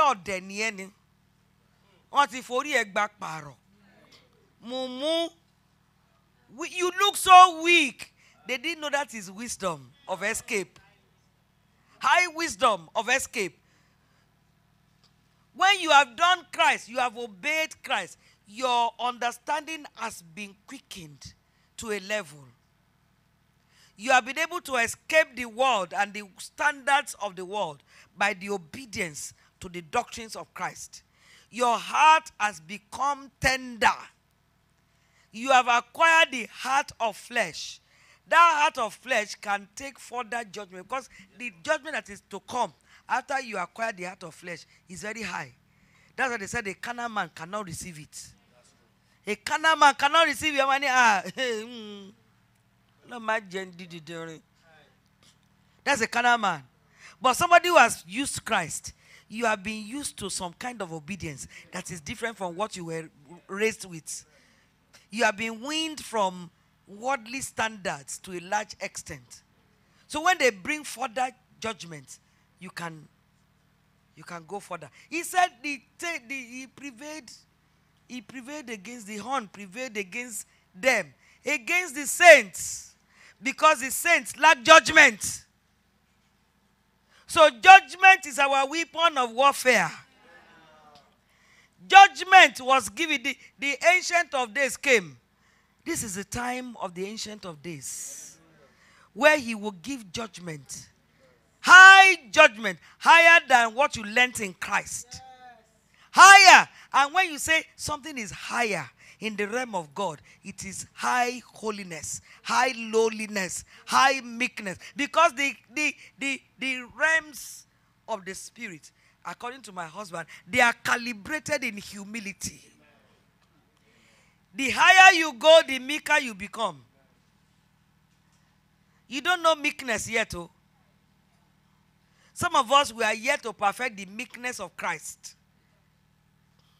Because when those judgments, all of them will be calibrated in meekness and humility and lowliness. That is end of story. End of story. Of those judgments, the judgment that will make you to possess the kingdom. What did the Bible say? Except a man be converted and become like a little child. Be converted and become like a little child. He cannot enter the kingdom. He cannot possess the kingdom. So those judgments are coming for our conversion. They come to convert us, to make us little, to make us small, so that we don't collide with the gate of the kingdom. This is the gate of the kingdom. And I'm like this. And I want to enter. What will happen? I'll collide with it. I'm too high for it. So judgments have to come to me that I will obey, that will reduce me, make me smaller until I come under and I can enter. It is by judgment that you escape Satan. Judgment said he prevailed against the saints until judgment came. So when you see judgment, standards of righteousness, high righteousness, they will be ministered to you. But you must have finished the righteousness that is in Christ, that will give you a heart of flesh. Judgment that is in Christ. You can imagine when saints come to this place and they are inside marriage. That is heaven on earth, Pastor. Heaven has come to earth because human beings have embodied the judgments of heaven. High judgments. They have obeyed, they have agreed with it. They have made covenants with judgments of heaven. With standards of heaven, they have agreed with it. Husband is lowly, wife is lowly. Husband is forgiving, wife is forgiving. You quarrel like this, and the next time you are playing. There's this illustration I always give about two children that after prayer meeting, they were playing. Feti Baba, Pastor Tayo's daughter, and Godman, Pastor Kenson. The two of them were playing. Godman now pushed Ifeti Baba. Ifeti Baba fell and hit her head. And she started crying. I said, Godman, why did you do this? Godman, hey, you shouldn't have done that. Ifeti Baba just saw us. She just got us. Said, Godman, come, let go.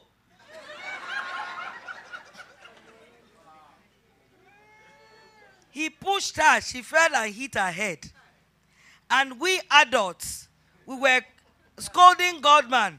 Godman, why stop that? Why are you doing that? You should have done that. Why did you push her? Yeah. Fatima just got up. To our amazement, she just got up. Say, Godman, come, let's go. Let's go.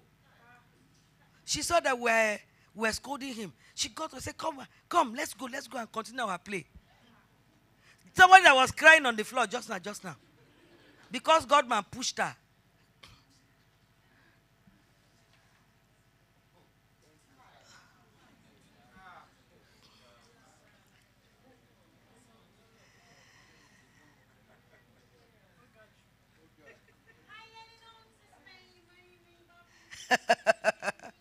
Àwa ti dàgbà jù.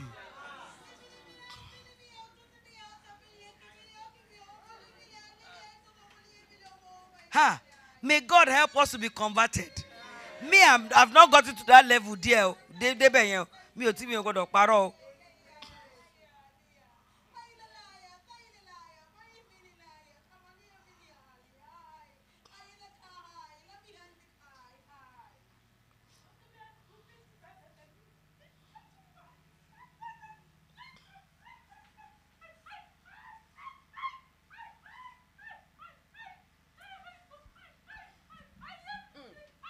God have mercy. God help us, oh.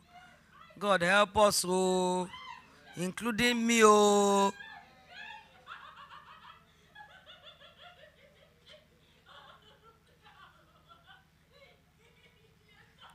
Ah. Hey, I want to be like Jesus. It's not by singing, no.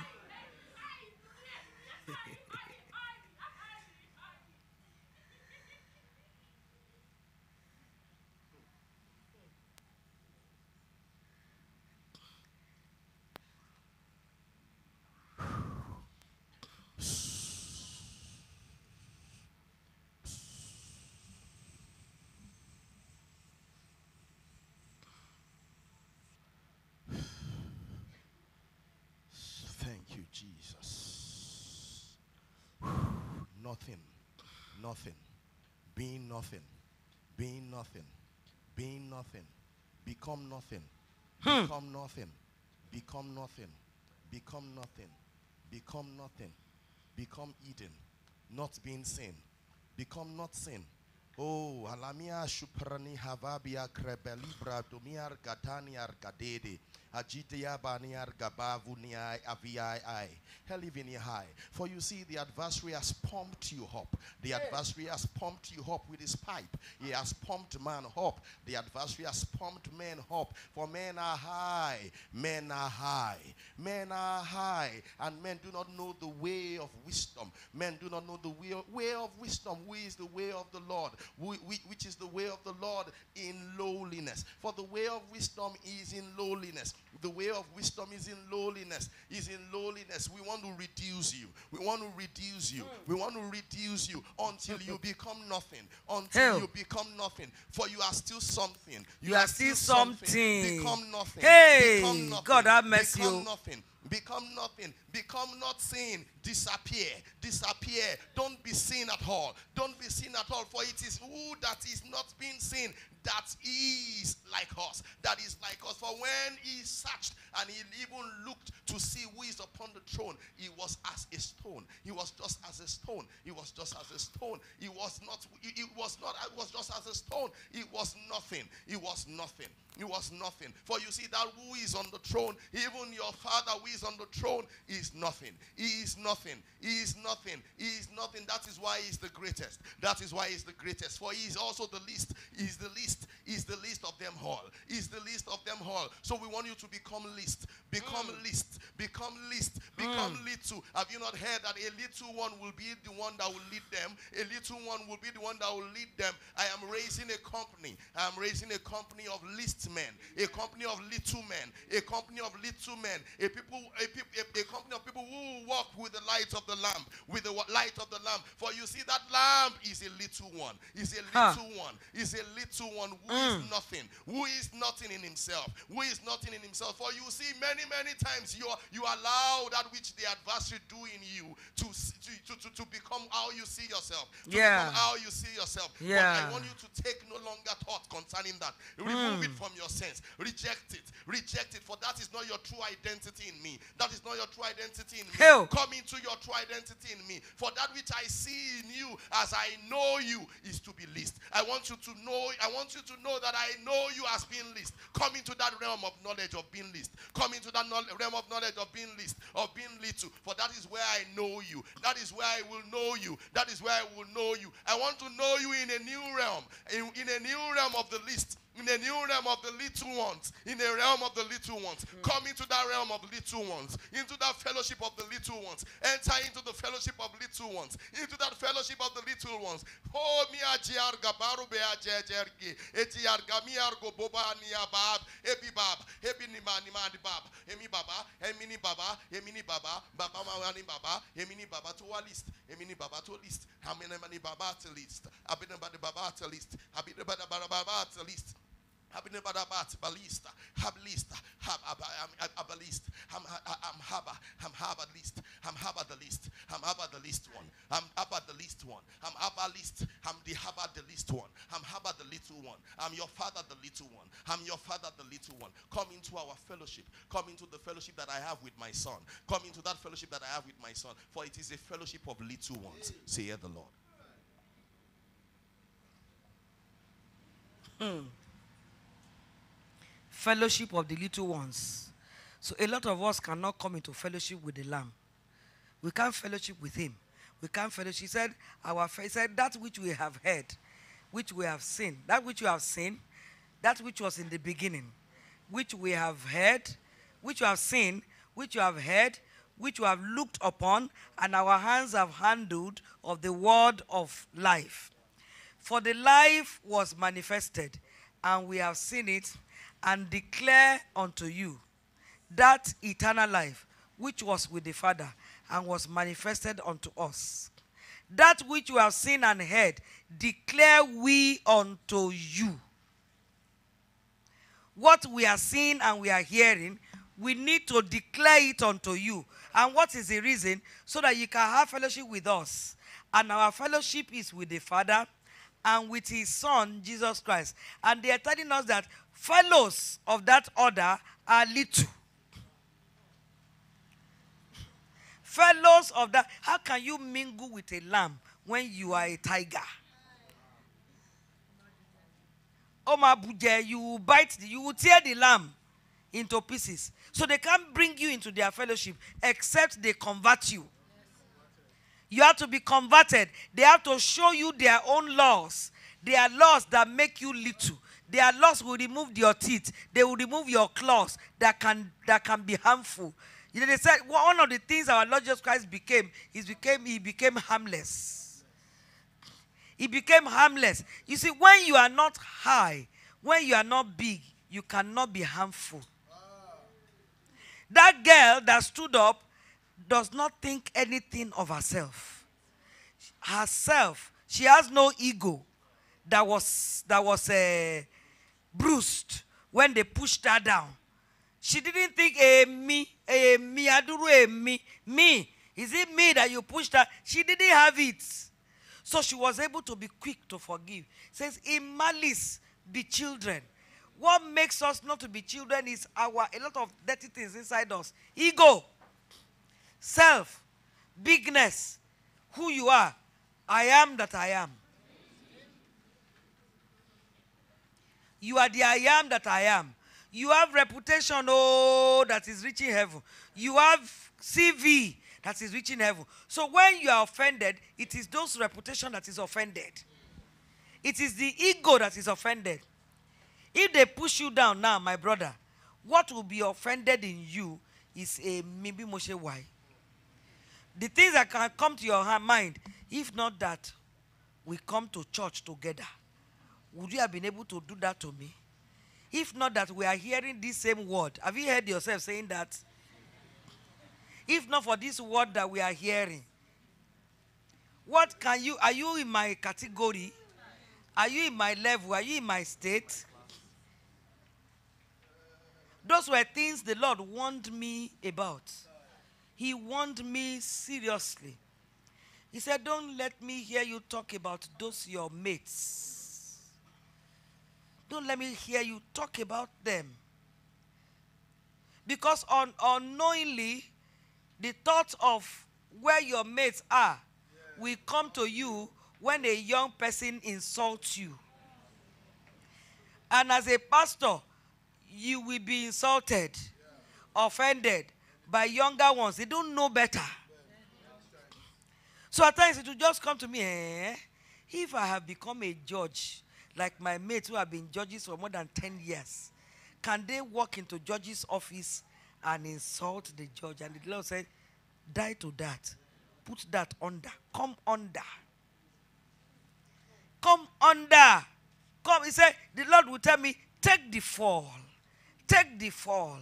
Take the fall. Not because of them, because of life. So you can enter into life. Any CV you have, better clean it off. Be as if you don't have anything. Anything. That's the only way. That is the way. Those are the things that help us to forgive easily. And then make progress. The Lord said, don't let me hear you talk about those things. Your classmates are professors. So what?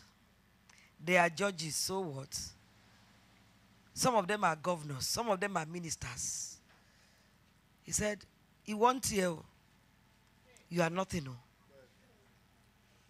You are not. And don't relate. Don't use that to relate with my people. Don't use that. Remove it and wear the cloak of nobody. Thank you. So that you can be insulted easily and you can forgive easily. What prevents us from forgiving easily are those things. Too much high-mindedness, haughtiness of spirit. You are so high. Me. Me. She said that to me. When you hear that, tell yourself, so who exactly are you?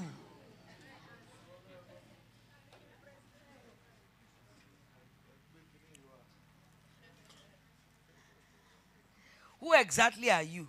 Tell yourself, who exactly am I? I am a nobody. I am a nobody. Keep telling yourself, it will help you. I'm telling you, you are fighting for your life, oh. You are fighting for your life. Fight. Fight the good fight of faith. Lay hold on eternal life, whereunto you have been called. This is where the fight is. Fighting contradictions of Satan's standards. Satan's exaltations. Get judgment. God will visit you with judgment, with understanding. He said, thou by your laws has made me wiser than my enemies. What I need against my enemies is wisdom. Because my enemy is using wiles, corrupted wisdom against me. And I don't know it. He sold it to me. I believe I grew up to know it. It was a conversation we grew up with. Two of us. Those days, parents used to drive their children back. When somebody beats them and the child cries to the house, they'll say, they will beat their child and say, go back and beat your own. Is that not true? Even your older ones, when you were growing, somebody beats you and you start crying. Say, why are you crying? Why are you crying? Are you a fool? Go back and beat beat your own. Beat your own. And so we grew up with beating your own. Those were conversations that raised us. You know, because what you do over and over, you become it. So we have used those laws, those judgments over and over, not knowing that it was Satan that sold it to us. We grew up in it. So God has to crack it down by introducing the correct judgment to you, and then you now do it over and over, and then you become something different from your formation. And that something different is to make you low.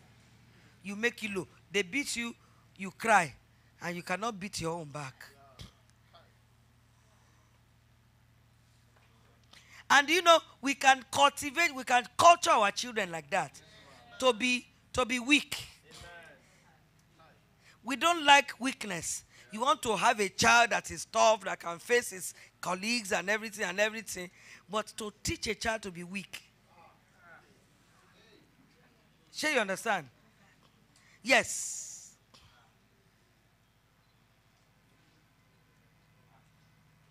I remember my daughter in secondary school. She had people, some classmates that can bully. They will bully. she will start crying. Say, Mommy, I could not talk back. She will cry, say, it's painful. It's painful. It's painful. But with time, she grew above it. One day, she made a mistake. She said something back to somebody. She felt so bad. Say, Mommy, I did something wrong. I said, what did you say? She said, somebody said something, and I just said, nothing so bad, though. But the fact that she replied was painful to her because of culturing. Culturing. Some days ago, we were talking. Say, that thing that you said, though, that God is still helping me, that there's nothing somebody can do to me that I will respond. But in my heart, I will be feeling somehow about the person. Say, I'm still praying for that God will help me in that area. So that my heart will still be okay with somebody that offends me. Not that I will respond. Say, I won't respond. Say, but my heart will be feeling something. It's culturing.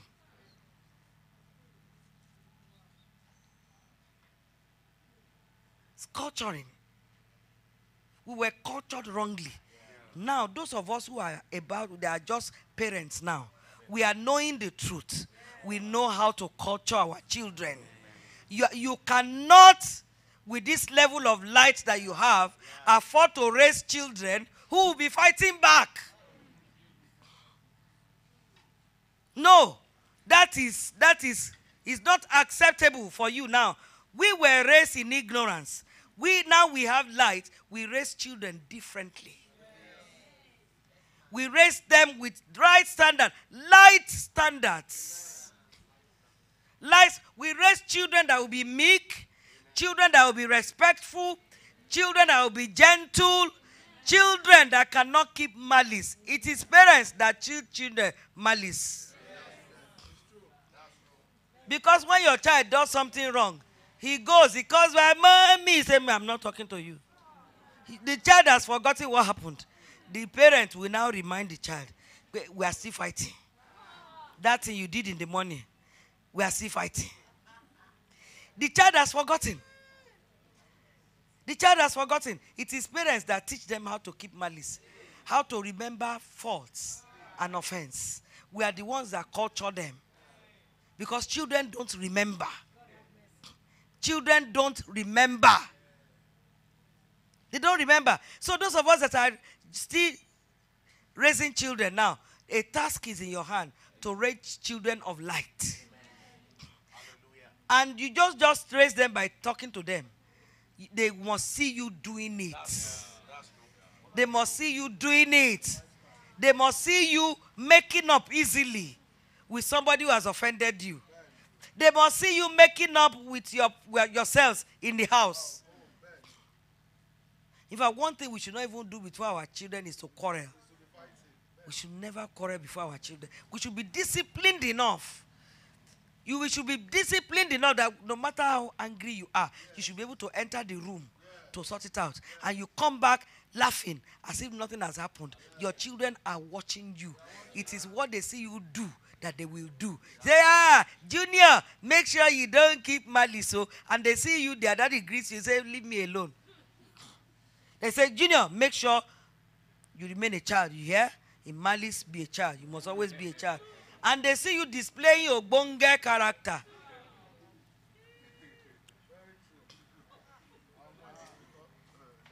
Children learn more by what they see than what you tell them. You don't know they are watching you. One day my daughter, she watched a film of a woman that is so cantankerous. Very cantankerous, very arrogant, very proud. When she sees poor people, she'll say, am I the one that said you should be poor? Am I the one that did this? So they were laughing. She now said, Mommy, see this woman. I watched this film. This woman was just so cantankerous. I was just saying, my mommy will not do this. So that if it is you see a poor person, you will give them food, you will give them money. I looked at her. How did she come to that conclusion? I just said, my mommy will not do like this. My mommy would never do that. I know you. If it is you now, you see somebody who is poor, you will not abuse them. He said you will give them money, you will give them food. She was very young when she was still in secondary school when she said that to me. They are seeing what you are saying, what you are doing, more than what you are saying. They are seeing it more than what you are saying. She worked a little, and she wants to come home. And she said, Mommy, I want to buy something for Pastor Mika. I want to buy something for Mommy Leah. I want to buy something. I should say, my pastor, I buy for my pastor. What should I buy for my pastor? Pastor Taiwo, Pastor Papo, Pastor this one. I was just laughing. I said, I said, you are a student. She had gone to the shop. She would call me. Is this one looking for Pastor Mika? Is this one looking for Mommy Leland? Is this one looking for this one? Say, oh, but boss birthday. Yeah, I'm buying something. Oh, Jessica turned 18. I'll buy. I was just looking at her. I was laughing because I was seeing myself. I didn't teach her. I didn't tell her. It came out from her. She took it so seriously.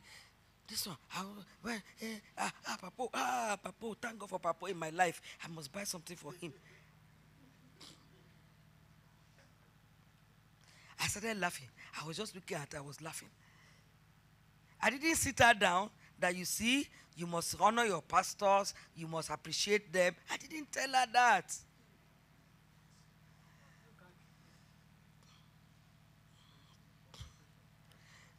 Conversation.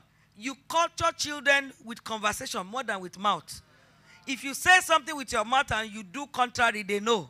They pick it and they will do exactly. Have you ever seen children copy parents? They go and carry wig and put wig on their head. Have you ever seen children do that? They carry your lipstick and put it on their mouth. That's what they see you doing. So if you conduct your life in righteousness, they will follow suit. They will copy it. They will copy it. Hallelujah. Hallelujah. What am I saying? In conclusion, conversation is key. Conversation. What you do with the light. You must get light. That's why we pray. Those of us, I still pray that my eyes will be enlightened. Pray always that God will enlighten your eyes. That you will see the right conversation. He said, I go to my Father. The world seeth me no more, but you will see me. You will see me. Because I live, you will live also. You need to see him that has gone to his Father. You need to see, what are you seeing? You are seeing the arrangement of his person. You are seeing the laws that made him up. You must see him. If you are not seeing, you are not journeying, you know. So pray that you see him. See him as Christ. See him as an everlasting Father. You see him as God. It's a gradual progression. Keep seeing him. Keep seeing. Keep seeing. Open my eyes, Lord, that I may see you. Let me see you. Let me know you. Let me see you. Because when I see you, what will make me live is because I live after what I'm seeing. Then I will live. I will see what I'm seeing. I will see the laws that make him to live. The laws of life is what I will see. I will see those laws and I will obey the laws and I will live. I will live. I will live. I will live. I'll be quickened. I'll be quickened. I'll be powerful. I'll be formidable. I will escape Satan.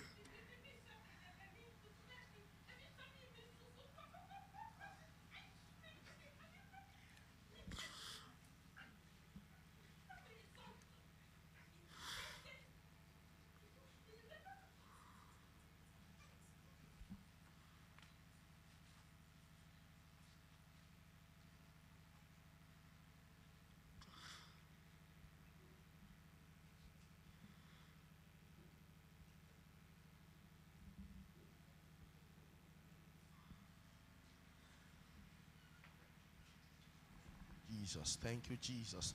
New direction for your prayers. Direction for your prayers. Direction for your prayers. Direction for your prayers. For you see, some have been praying wrongly. Some have been praying wrongly. I'm showing you how to pray. I'm showing you how to pray. I'm telling you what to pray. What you need to pray. pray. To see. You need to pray that you are torn from your blindness. For you cannot pray accurately accurately when you are even yet blind. I want to open your eyes so that you can even pray again accurately. Opening my eyes is strong in the heavens. When you pray for your sight to be open, strong. It is strong in our ears. It is strong in our ears, for many are blind. Many are blind. Many are blind. Many are blind and are not seeing. God have mercy. Prayers concerning that eyes of men should be open, eyes of understanding should be open. We answer it. We answer it. We answer it. We answer it. I'm telling you what to pray. Let it be in your prayers. Let it be your prayer. Let it be your prayer. Let it even be the strong force of your prayer. Seeking for understanding. Seeking for to have knowledge. Seeking for to have understanding. Seeking for your understanding to be enlightened. Is a prayer that sounds heavy in the ears of heaven. In the ears of heaven. And answers will come. As you pray, we will answer. As you pray, we will answer. As you pray, we will answer. For many have been praying wrongly. Praying concerning some needs. Praying concerning some things. Praying concerning some things. But pray this one first. Pray this one first.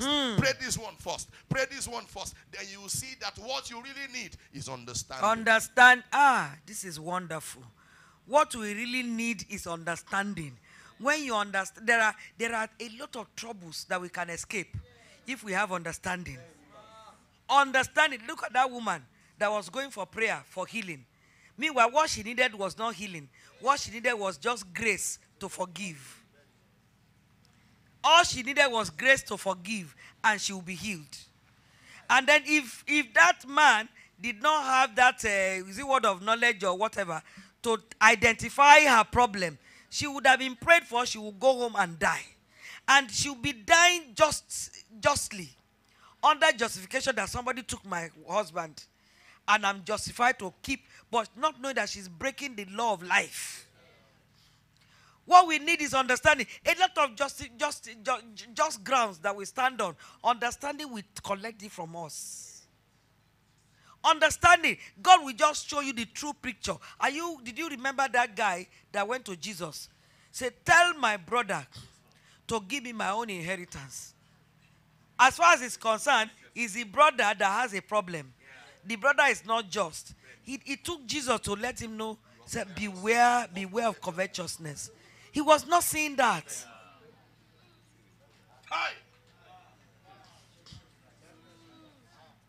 You know, he was not saying that. He was not saying, even if he sees covetousness, another justification will tell him that I'm right. I'm right. I mean, the inheritance is our father's inheritance. We ought to share it. It's like when my brother went to sell our father's land, and he took the money alone. He said they should not tell me. They should not tell me because I'm a lady, that girls don't have a share in inheritance. But when our father was alive, he was not a man. He was not a man. It was the ladies that took care of our father and buried him without his 1 naira. He suddenly realized that he has become a man now. When it is time to share inheritance, he became a man and took everything. And I was so, because when my father died, my uncle gave him money to give to me.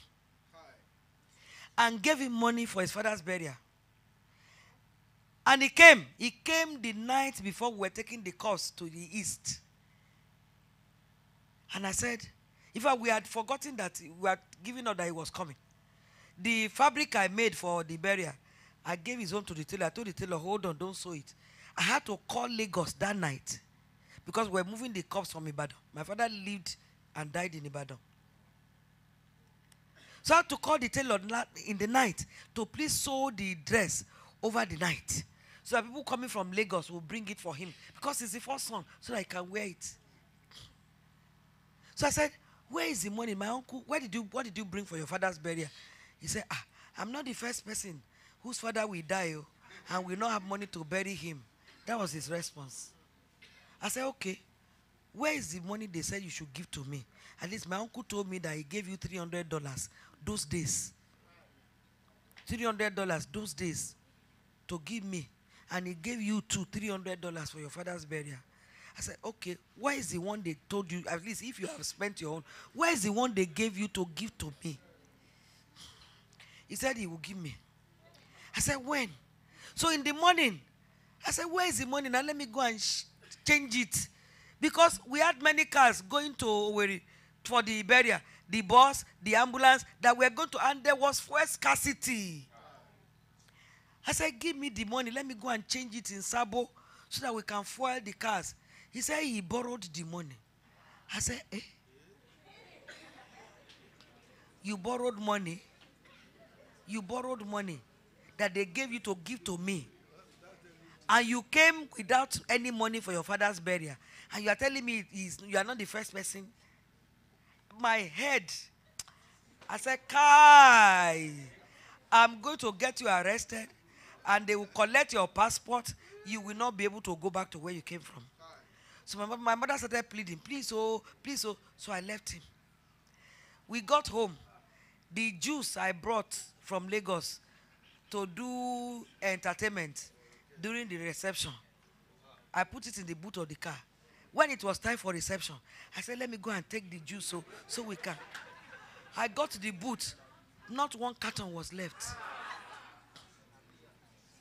I started crying. I said, can you imagine?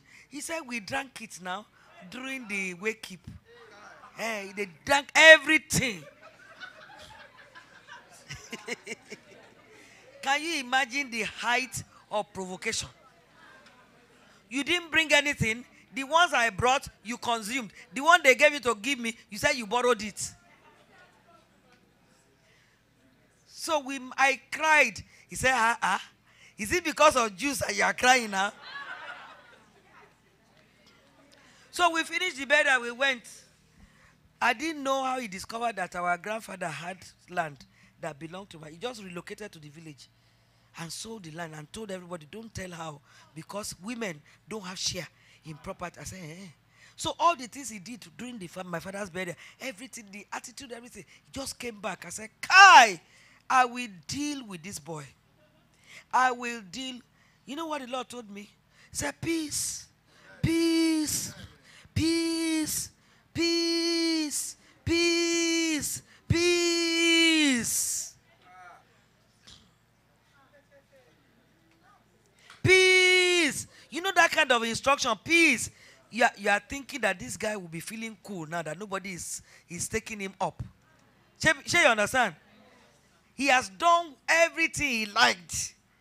And the Lord said, peace, peace, peace. Because peace is righteousness.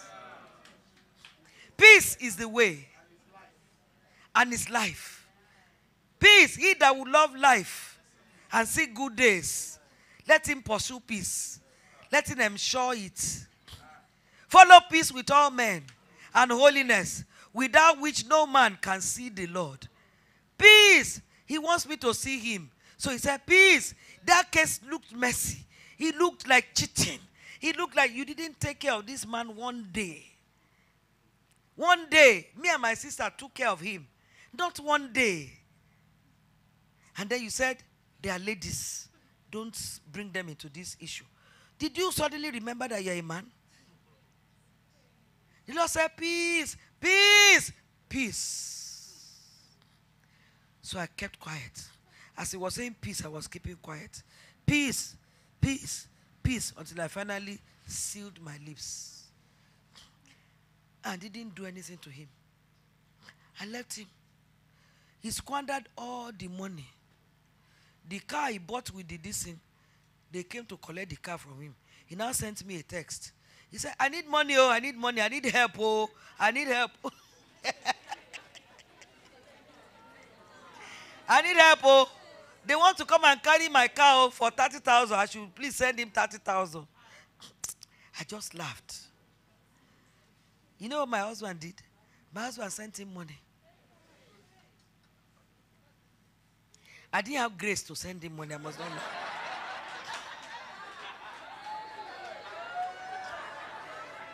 I must not lie now. I didn't have the grace. But my husband had the grace. He knows more than me, so he should behave better than me. He said, I will send him. So he sent him 10,000 instead of 30.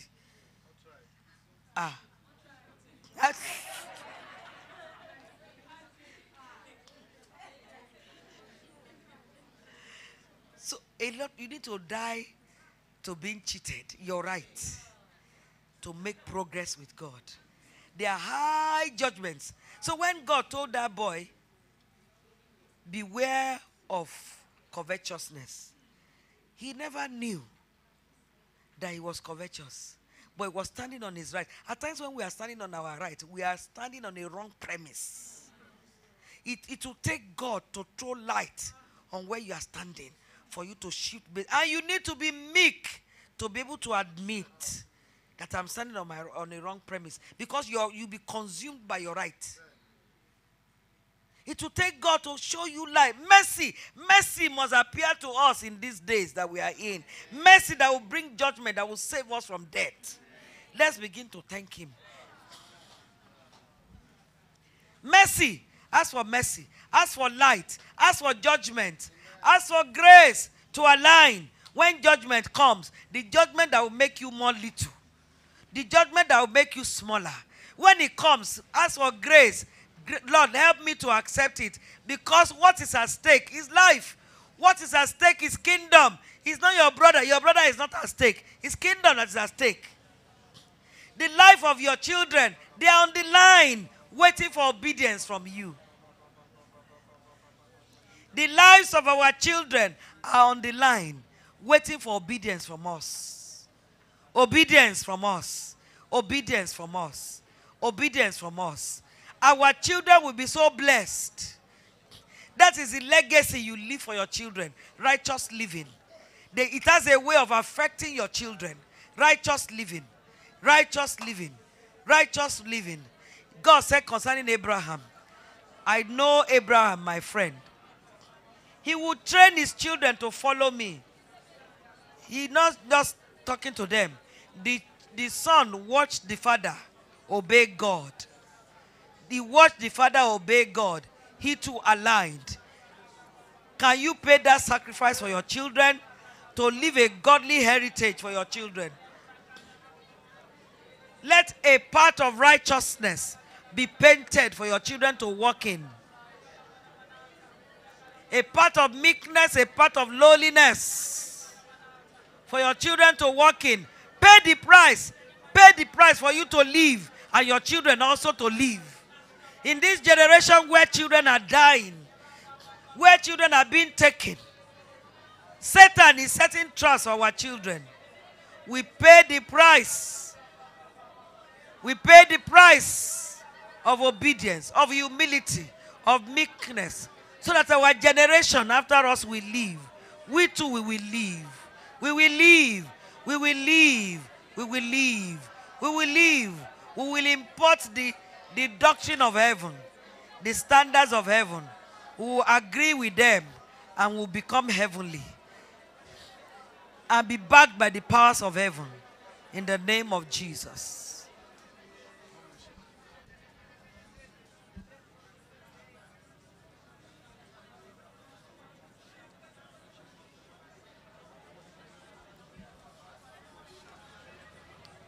Father, we thank you for this morning.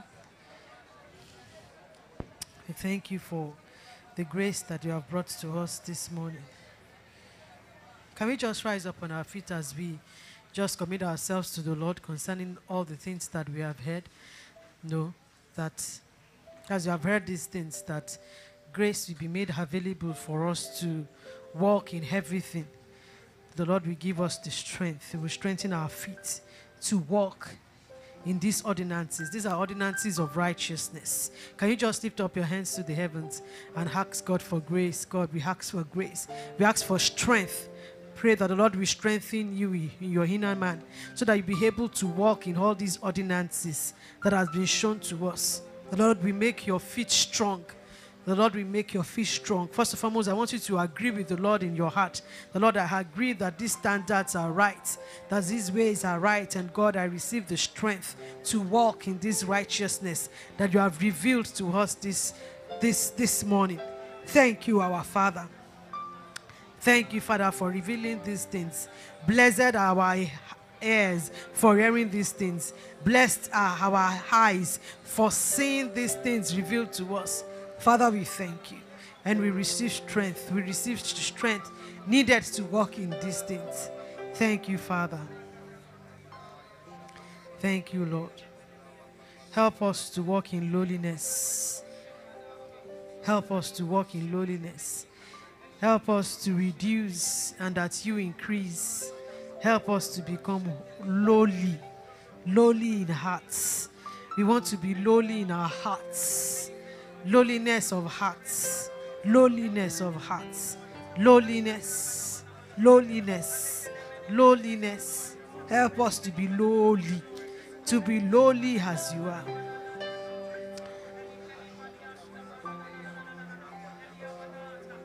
Help me to be lowly. True lowliness of hearts. Help me to be lowly in hearts. In my heart, help me to be lowly. Do a walk inside my soul. Lowliness, a walk of lowliness. A walk of lowliness. Reduce my heights. Every height that I've gained in this world, take it down and grant me true lowliness of hearts. Lowliness of hearts. So that I can have entrance into your things, into your very life. Lowliness of hearts. Because you are lowly. Lowliness is true holiness. Help me to be lowly, my Lord Jesus. Help us, Father. Lowliness. Holy, lowly. Holy, lowly. Jesus, you are holy. Yeah, oh, so lonely. I am lofty, strong and mighty, yet you are holy. El Adonai, holy, holy, lowly, holy, holy. Jesus, you are holy. Oh, so lonely. I am lofty, strong and mighty, yet you are holy. El Adonai, Adonai, Adonai, oh, El Adonai, Adonai, Adonai, El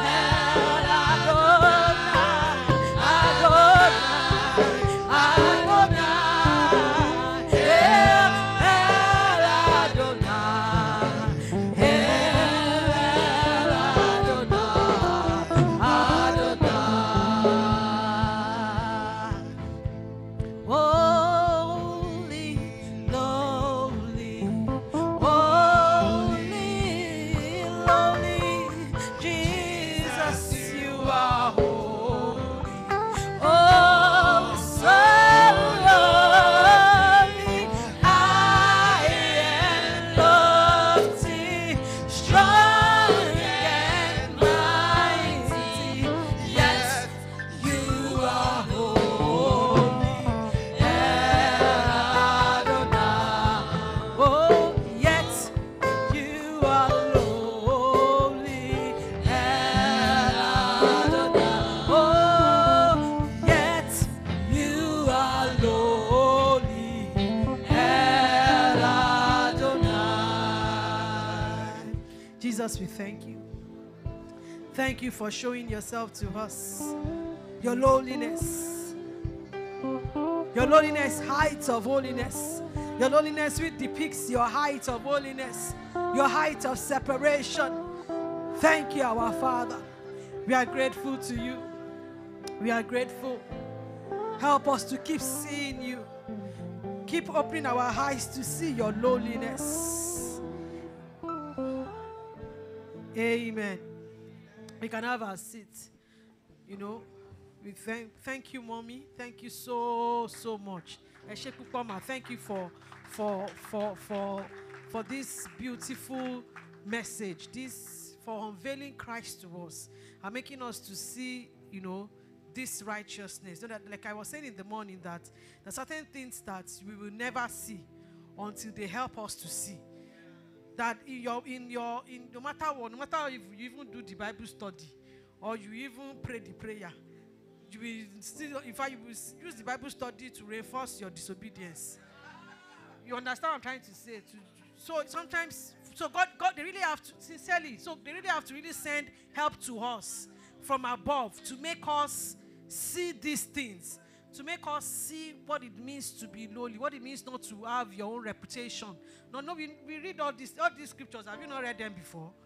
We read them, we know them, but many times we can't, they are just too high that we can't comprehend. That it takes God raising someone. And that's one thing. That's why we must always appreciate. Can you appreciate mommy again? That's why, you see, if you don't appreciate gifts, you are finished though. Sincerely, if you don't appreciate the gifts that God sent, you have already finished. You can't make progress. Amen. You see, that's why you must appreciate what God has done in people. You see, it's something that you must constantly do. Because when God wants to bring light, God will not just drop down, bam, and just show you light. God will raise people that He will walk that light in them. And then those people can now come. They will show you that light. And when God even wants to now finish the work, those people would have walked in that light, that it will make it very easy for you to identify it. And you know what? Follow. Like in Ephesians 3, when Paul was talking about himself, he said that he is a prisoner of Christ. Can you give me that Ephesians chapter 3? I just want you to see something so that we can, it's good to understand these things so that we can know how God is working amongst us. I think it's Ephesians 3. For this cause, I, Paul, the prisoner of Jesus Christ, not for himself, it was for you. So sometimes God puts some people in prison. Like, when was telling us in the morning that God told you that I'm a prisoner. He said God imprisoned you because of us. I know God is working things in you, but no, sometimes God put people in chains. Not even because of themselves. They will inherit their own whatever, but God does it sometimes just to show mercy, so that they can. Not all the things that Moses went through, it was not really because of Moses himself. It was because of the children of Israel. So he said, for this cause I, Paul, the prisoner of Jesus Christ, for you, Gentiles. Verse 2. If you have heard of the dispensation of the grace of God, which was given me, not for me, but for what? For to you what? So the things that God gave to Paul, it was not even because of Paul.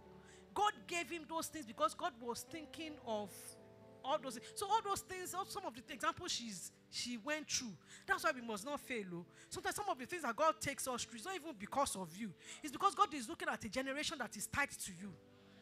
That when you fail in those things, you will not be, in the days when they need you to help those generations, you won't have nothing to give them. So he said, if you have heard of the dispensation of the grace of God, which was given to me, to you what? Verse 3.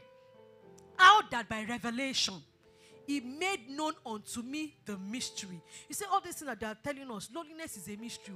The way, like when was the day we were configured to vount, we were configured to hold our rights. If like you said, even when you were small, somebody beats you, go back. They show? They show? Beat him, slap him back. Hey, give me the second one again.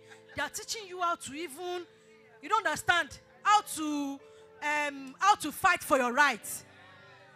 They are teaching you how to fight for your right, how to stand for your right. They will, culture. And it's not our parents' fault too. That was the light they knew, which is darkness. So you can see Paul now saying that it was by revelation. It was not flesh and blood though. It was by revelation that they now made known unto him this way. This way and life that described it to us is mysterious to a carnal man. So they had to reveal those ways. As I wrote afore in few words, whereby when ye read, ye may do what? Understand my knowledge in the mystery of Christ. So those things were given to Paul, and God Paul was communicating those things to them so that they can do what? They can come into understanding. So you see, some of these things that we are hearing, God worked those things in mommy, gave out those things so that for us, so that we can understand this mystery. Like I said, sometimes even if you read your Bible, it's good to do Bible study. It's good to do Bible study. It's good to pray. And sometimes these things, they're just hidden. You need them to be what? Unveiled. You need them to be revealed. And so God sends people to come and paint these things to us. They don't just speak them even as eye-sounding revelation. God even works the example in them. Like he said in the Bible, these things are written for what? Your examples. So see, some of those examples she gave, those examples are not just natural examples because she just wants to build something. Saying, why is it always up? It's not about herself. It's not about just wanting to share what I've gone through. Those examples, God allowed her to go through those examples because of you and I. So that sometimes I was still telling my husband that sometimes when they are preaching, if it is when revelations are coming, understandings are coming, sometimes there's a way you can still dodge it. But now when they give example, it's as if they just mirrored you, they just x-rayed your life. He said, you know that there is no hiding place. I know that, that's like when they told David that somebody did this. Nathan was still sharing revelation. He said, the person, we must kill it. You did not see himself until the Lord said, you are the person. So some of these examples come so that we can see ourselves and see the things that are in us that needs to do what? That needs to change. So we thank God. Mommy, we must keep praying for mommy. We must keep praying for her that she would walk in these things. Like Titus chapter 2 said, let older women, what should they do? They should teach younger women how to love their husband. I don't know how to love my husband sincerely. I was telling my husband, I said, when we married, you're foolish, buruku. I was saying, I said, looking at this newly uncovered that sat here yesterday. I said, I said they are lucky. I said, because when we married, we knew, submit to your husband, we knew it. We know something, but the picture wasn't this clear. So I can't mess up, you can't show this nonsense, and you think that you are doing well as a woman. You even feel that you are doing well. Said until light came and we began to see our folly and we began to change. So God has raised these women for us so that we can know how to love our husband. Love time or love Hollywood. Our parents, those are. But God is teaching us what it means to love our husband, how to be a good parent. The word will tell you that you should teach your children to be strong, they should be resilient. So even when somebody said, so why didn't you talk back? When he said that, but now we are seeing a new conversation of how to raise children. So they are teaching us, they said that it may teach younger women to be sober. That most women today, not these feminist women, they have made women cantankerous. If the man gives you one like this, you give him 10. The guy will just know his size. But teach them to be sober, to love their husbands, to love their children. Verse 5. To be discreet, chaste, holy women, keepers at home, good, obedient to their own husbands, that the word of God be not blasphemed. Have you taught all these things? Have these women taught all these things? Yes or no? I was saying, when Mommy Adebola came the last time, and as she was preaching, she was preaching and she was using all those examples. What God told me? God said, this is my definition of beautiful women. That this is a beautiful, that as far as heaven is going, during that it was so clear. God said, this is my beautiful daughter of Zion. Forget all those nengi pengi they show us on Facebook, all those messages, those ones are not beautiful. No, some of us the people we see that they are beautiful. Those ones are not, they are corrupt. There is nothing of God in them. These are beautiful women. Say beautiful women. And like my husband will say, they are endangered species. Even amidst, sorry to say, even amidst women of God out there, they are not plenty. These people are endangered species. But no, God is restoring that generation of women. You know what God wants to do? God wants to produce people like that. He wants to produce many daughters. Not only women, they've taught us that both men and women, we are all daughters to Christ. People, beautiful, beautiful men. Kisha, like my husband said, not boss men. Not those boss, Edward. No, they're not raising Edward. They're raising Christ men. You know, beautiful men. When you see them, tender, loving, they can give themselves, lay themselves down for their wife. You know, those are the kind of people God is raising today. Can we just thank God for these wonderful vessels that God has used to bless us in this month of June? I want you to thank God for Mommy Adelabola. Thank God for Mommy Helen. Thank God for Mommy Busui. Thank God for Reverend Busui and the wife. Thank God for these gifts. These are gifts that God has sent to us to show us light, to unveil His ways to us. Father, we are grateful. Lord, we are grateful. Amen. And you see all these things that have come, we don't have an excuse. We tell them, but say you don't have an excuse.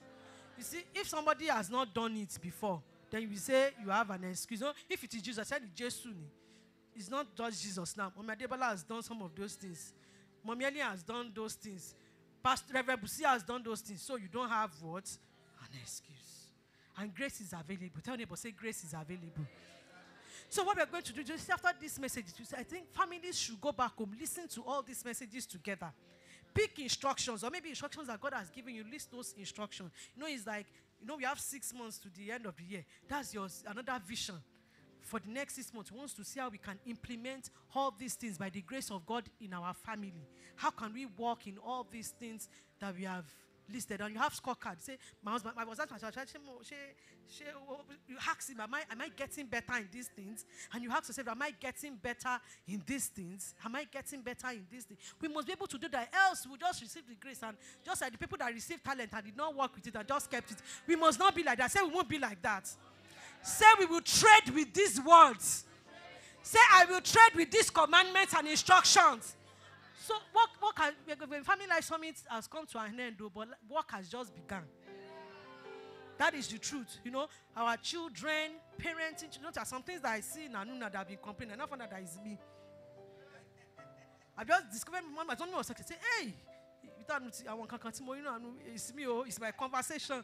She's looking at in this area that is making her to do this. So that means, even though God has been knocking on this thing and I have not been responding, I said I have to do quick and leave that position before she takes the place. I know that when children take certain things, they do it more than you. So we should not walk in rebellion. No, men, don't walk in rebellion. Ladies, don't walk in rebellion. So because if you walk in rebellion, by the time your children picks the rebellion, they will help you amplify it. They will help you amplify it. So these things, we must go back home as families. We must take all these instructions prayerfully, you know, and with instructions, you know. Make sure that we take all these things one after the other and do what? And begin to live by them. Mommy, we can't thank you enough. Thank you for responding to God. And that we are doing well. We are following, you know. No person, they say, follow me. As I do what? As I follow Christ. See, when you follow people, like they used to say, follow those that know road. Abi? When you follow somebody that knows road, you know you will get. And it is scriptural. If you read Songs of Solomon, there was a time one of the writers was asking that, where do you feed your flock? Was asking, can you hear me look for that scripture? Was asking that, tell me where you feed your flock? You know, the person did not answer. And what he said was, I should follow him as he's leading that flock. Let me look for that scripture. It's in Songs of Solomon. I just paraphrased it. So those things, so not sometimes I say follow those that road, just think it's a slang. It's not a slang. It's a principle of the spirit. Following those that are, as they are following Christ, just follow. And I'm sure I've shared this testimony. If thou know not, tell me, hold down whom my soul loveth, where thou feedest, where thou make thy flock to rest at noon. For why should I be as one that turneth aside by the flocks of thy companions? Verse 8 said, if thou know not, O thou fairest, that was the response among women, go thy way forth by the footsteps of the flock. He said, follow the flock. So I was asking, where do you feed them? He said, you know what you do? Just follow those flocks. Go thy way forth by the footsteps of the flock and feed thy kids beside the shepherd's tent. Say, follow those that know road. Don't go and be follow. You know, some of us want to be beautiful. Me, I like fly tummy. I like fine face. So it's good though. But you see, that's not beauty. When you are thinking about, when you are doing makeup in the morning, you're looking at a bit, submissive. I want to be like a child to my husband. You know, most I don't want to be like a child. I just want to say I have. No, my husband was still saying it 3 days ago that most women, that when they grow, the older they get, the more they stand in their own ways. That's why you will see some women, initially, those traditional women, when they started, they were, maybe because their husband were boss man, they were submissive. But by the time they grow older, they will now start showing the man that they start showing the man, you know, understand? Because as you grow older, they become tougher. But you see, it's the other way around in the spirit. The older we get in the spirit, the more tender we become. The more they can ride us, the more they can cheat us. You know, the more we can lay down our own rights and be more, and you know, the more we can allow God to walk through us. So all these things. So when you're looking at this, look at all these women in front. Look at those examples. Now, I've shared testimony. When I was in school, I used to like shoe and bag a lot. There's nothing, as a student, there's nothing I cannot spend on shoe and bag. I will save money. I want to buy shop. So when I heard Mommy, and I've been praying to God, I know that thing, it was one covetousness in me that had to die. But the thing, it did not go. When I just see that I can carry any amount of money, I'm going to use it to buy shoe and bag. Until I heard a message in 2006, and she was sharing testimony that any money she has not dropped in the offering basket like this, that she cannot use it to buy shoe. That was the word. I just held on to that instruction. That before I can buy any shoe, I will check myself. I want to buy 50,000. She recent 50,000. Timothy juicy no offering basket. If I've not done that, then you see that instruction, just following that instruction, just saved my soul and broke that jinx of when you see one shoe that you don't even care how much it is, you just want to buy it. So sometimes you just follow those instructions, all those little examples that they look. Those examples are not just examples, they are examples by the Spirit. Now, things that God has orchestrated so that we can do them.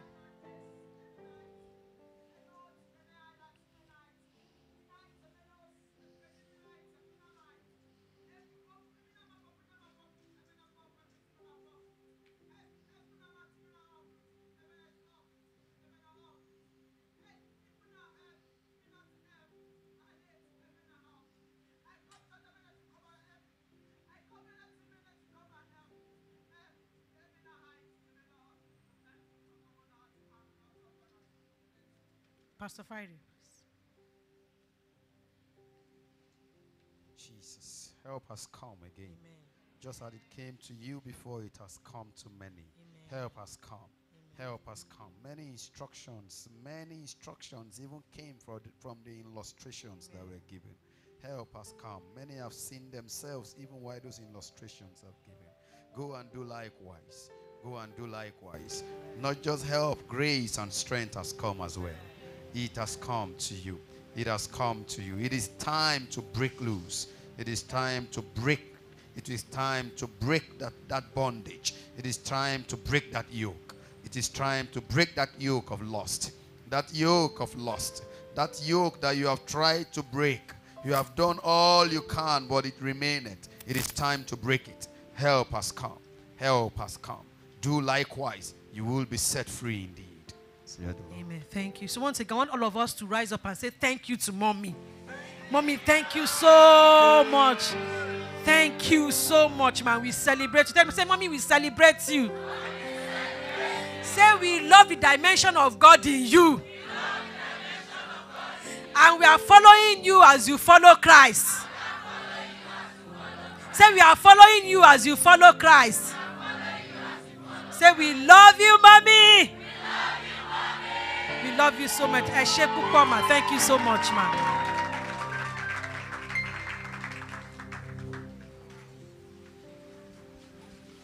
Hallelujah. Amen. We have been so blessed in this meeting. Thank you so much, Ma. My heart is so overwhelmed.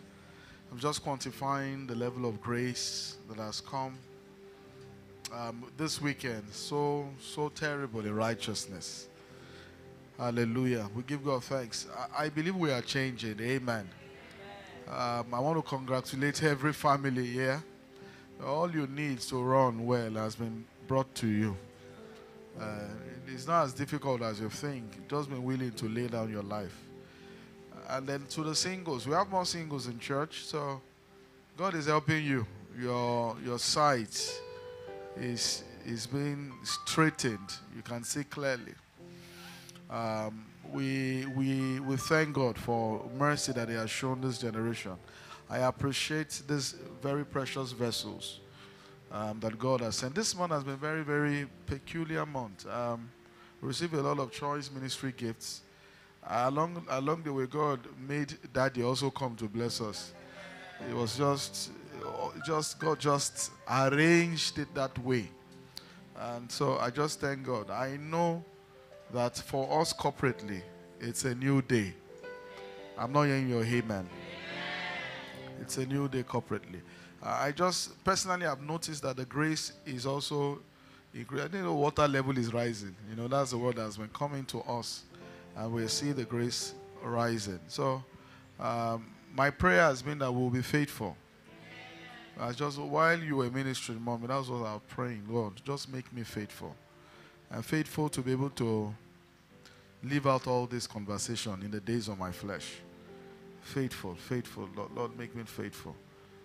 I don't want to leave the head before due time in the light of all this. You know, of course, one reason to want to live long is to be able to finish this course.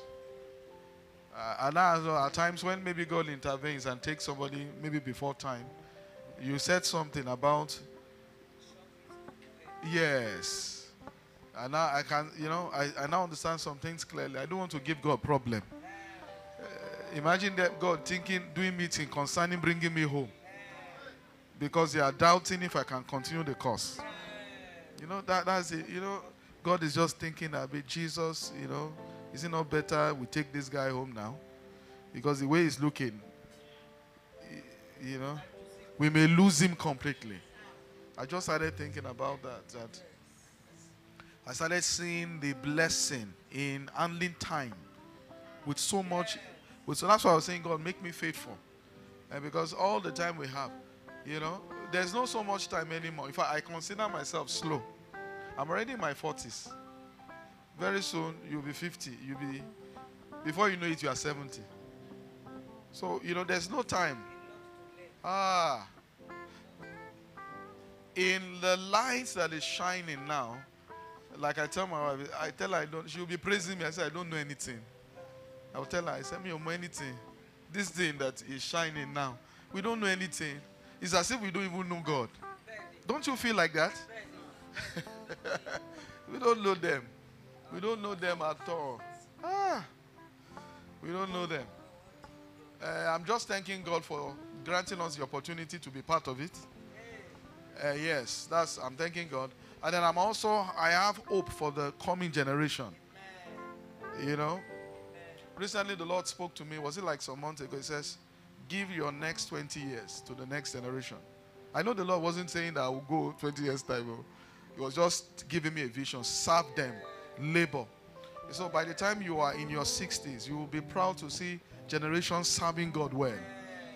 So I understand that God is thinking of posterity. Mommy, while you were obeying God, God saw us. And God saw beyond us. God saw some of you. Yes, God saw you, saw our children. Generation lining up, just following God. Hallelujah. Something great is happening already. My prayer is that God will keep it. You see, all of us that are in this kind of churches that God is raising, we have a duty to God. And the duty is to live out what we are hearing. There's no other duty. You know, now, I think I taught that message 2 Tuesdays ago, hearing and doing. We have no other duty. We just need to do this thing. Because God, what many people want to see are just living epistles. They don't want to see, they just want to see people conversing. Imagine your home mirroring all these things. You're already a message. People come around, they'll say, there's a way people talk about men today. You know, have you heard that before? And there's some women say it confidently. Like they think all men are like that.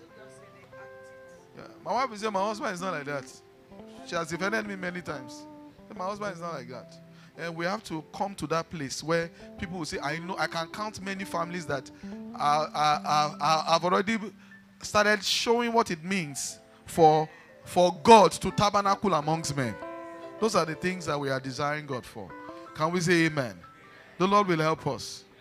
So much, but one thing I know, like I said last week after Reverend Busui ministered, I said God has raised the standard again for men, because I think Reverend Busui majored on men. So don't think that, I used to say that for us, our standard is Jesus, Gongo. Because Ephesians 5 says that we should be saviors.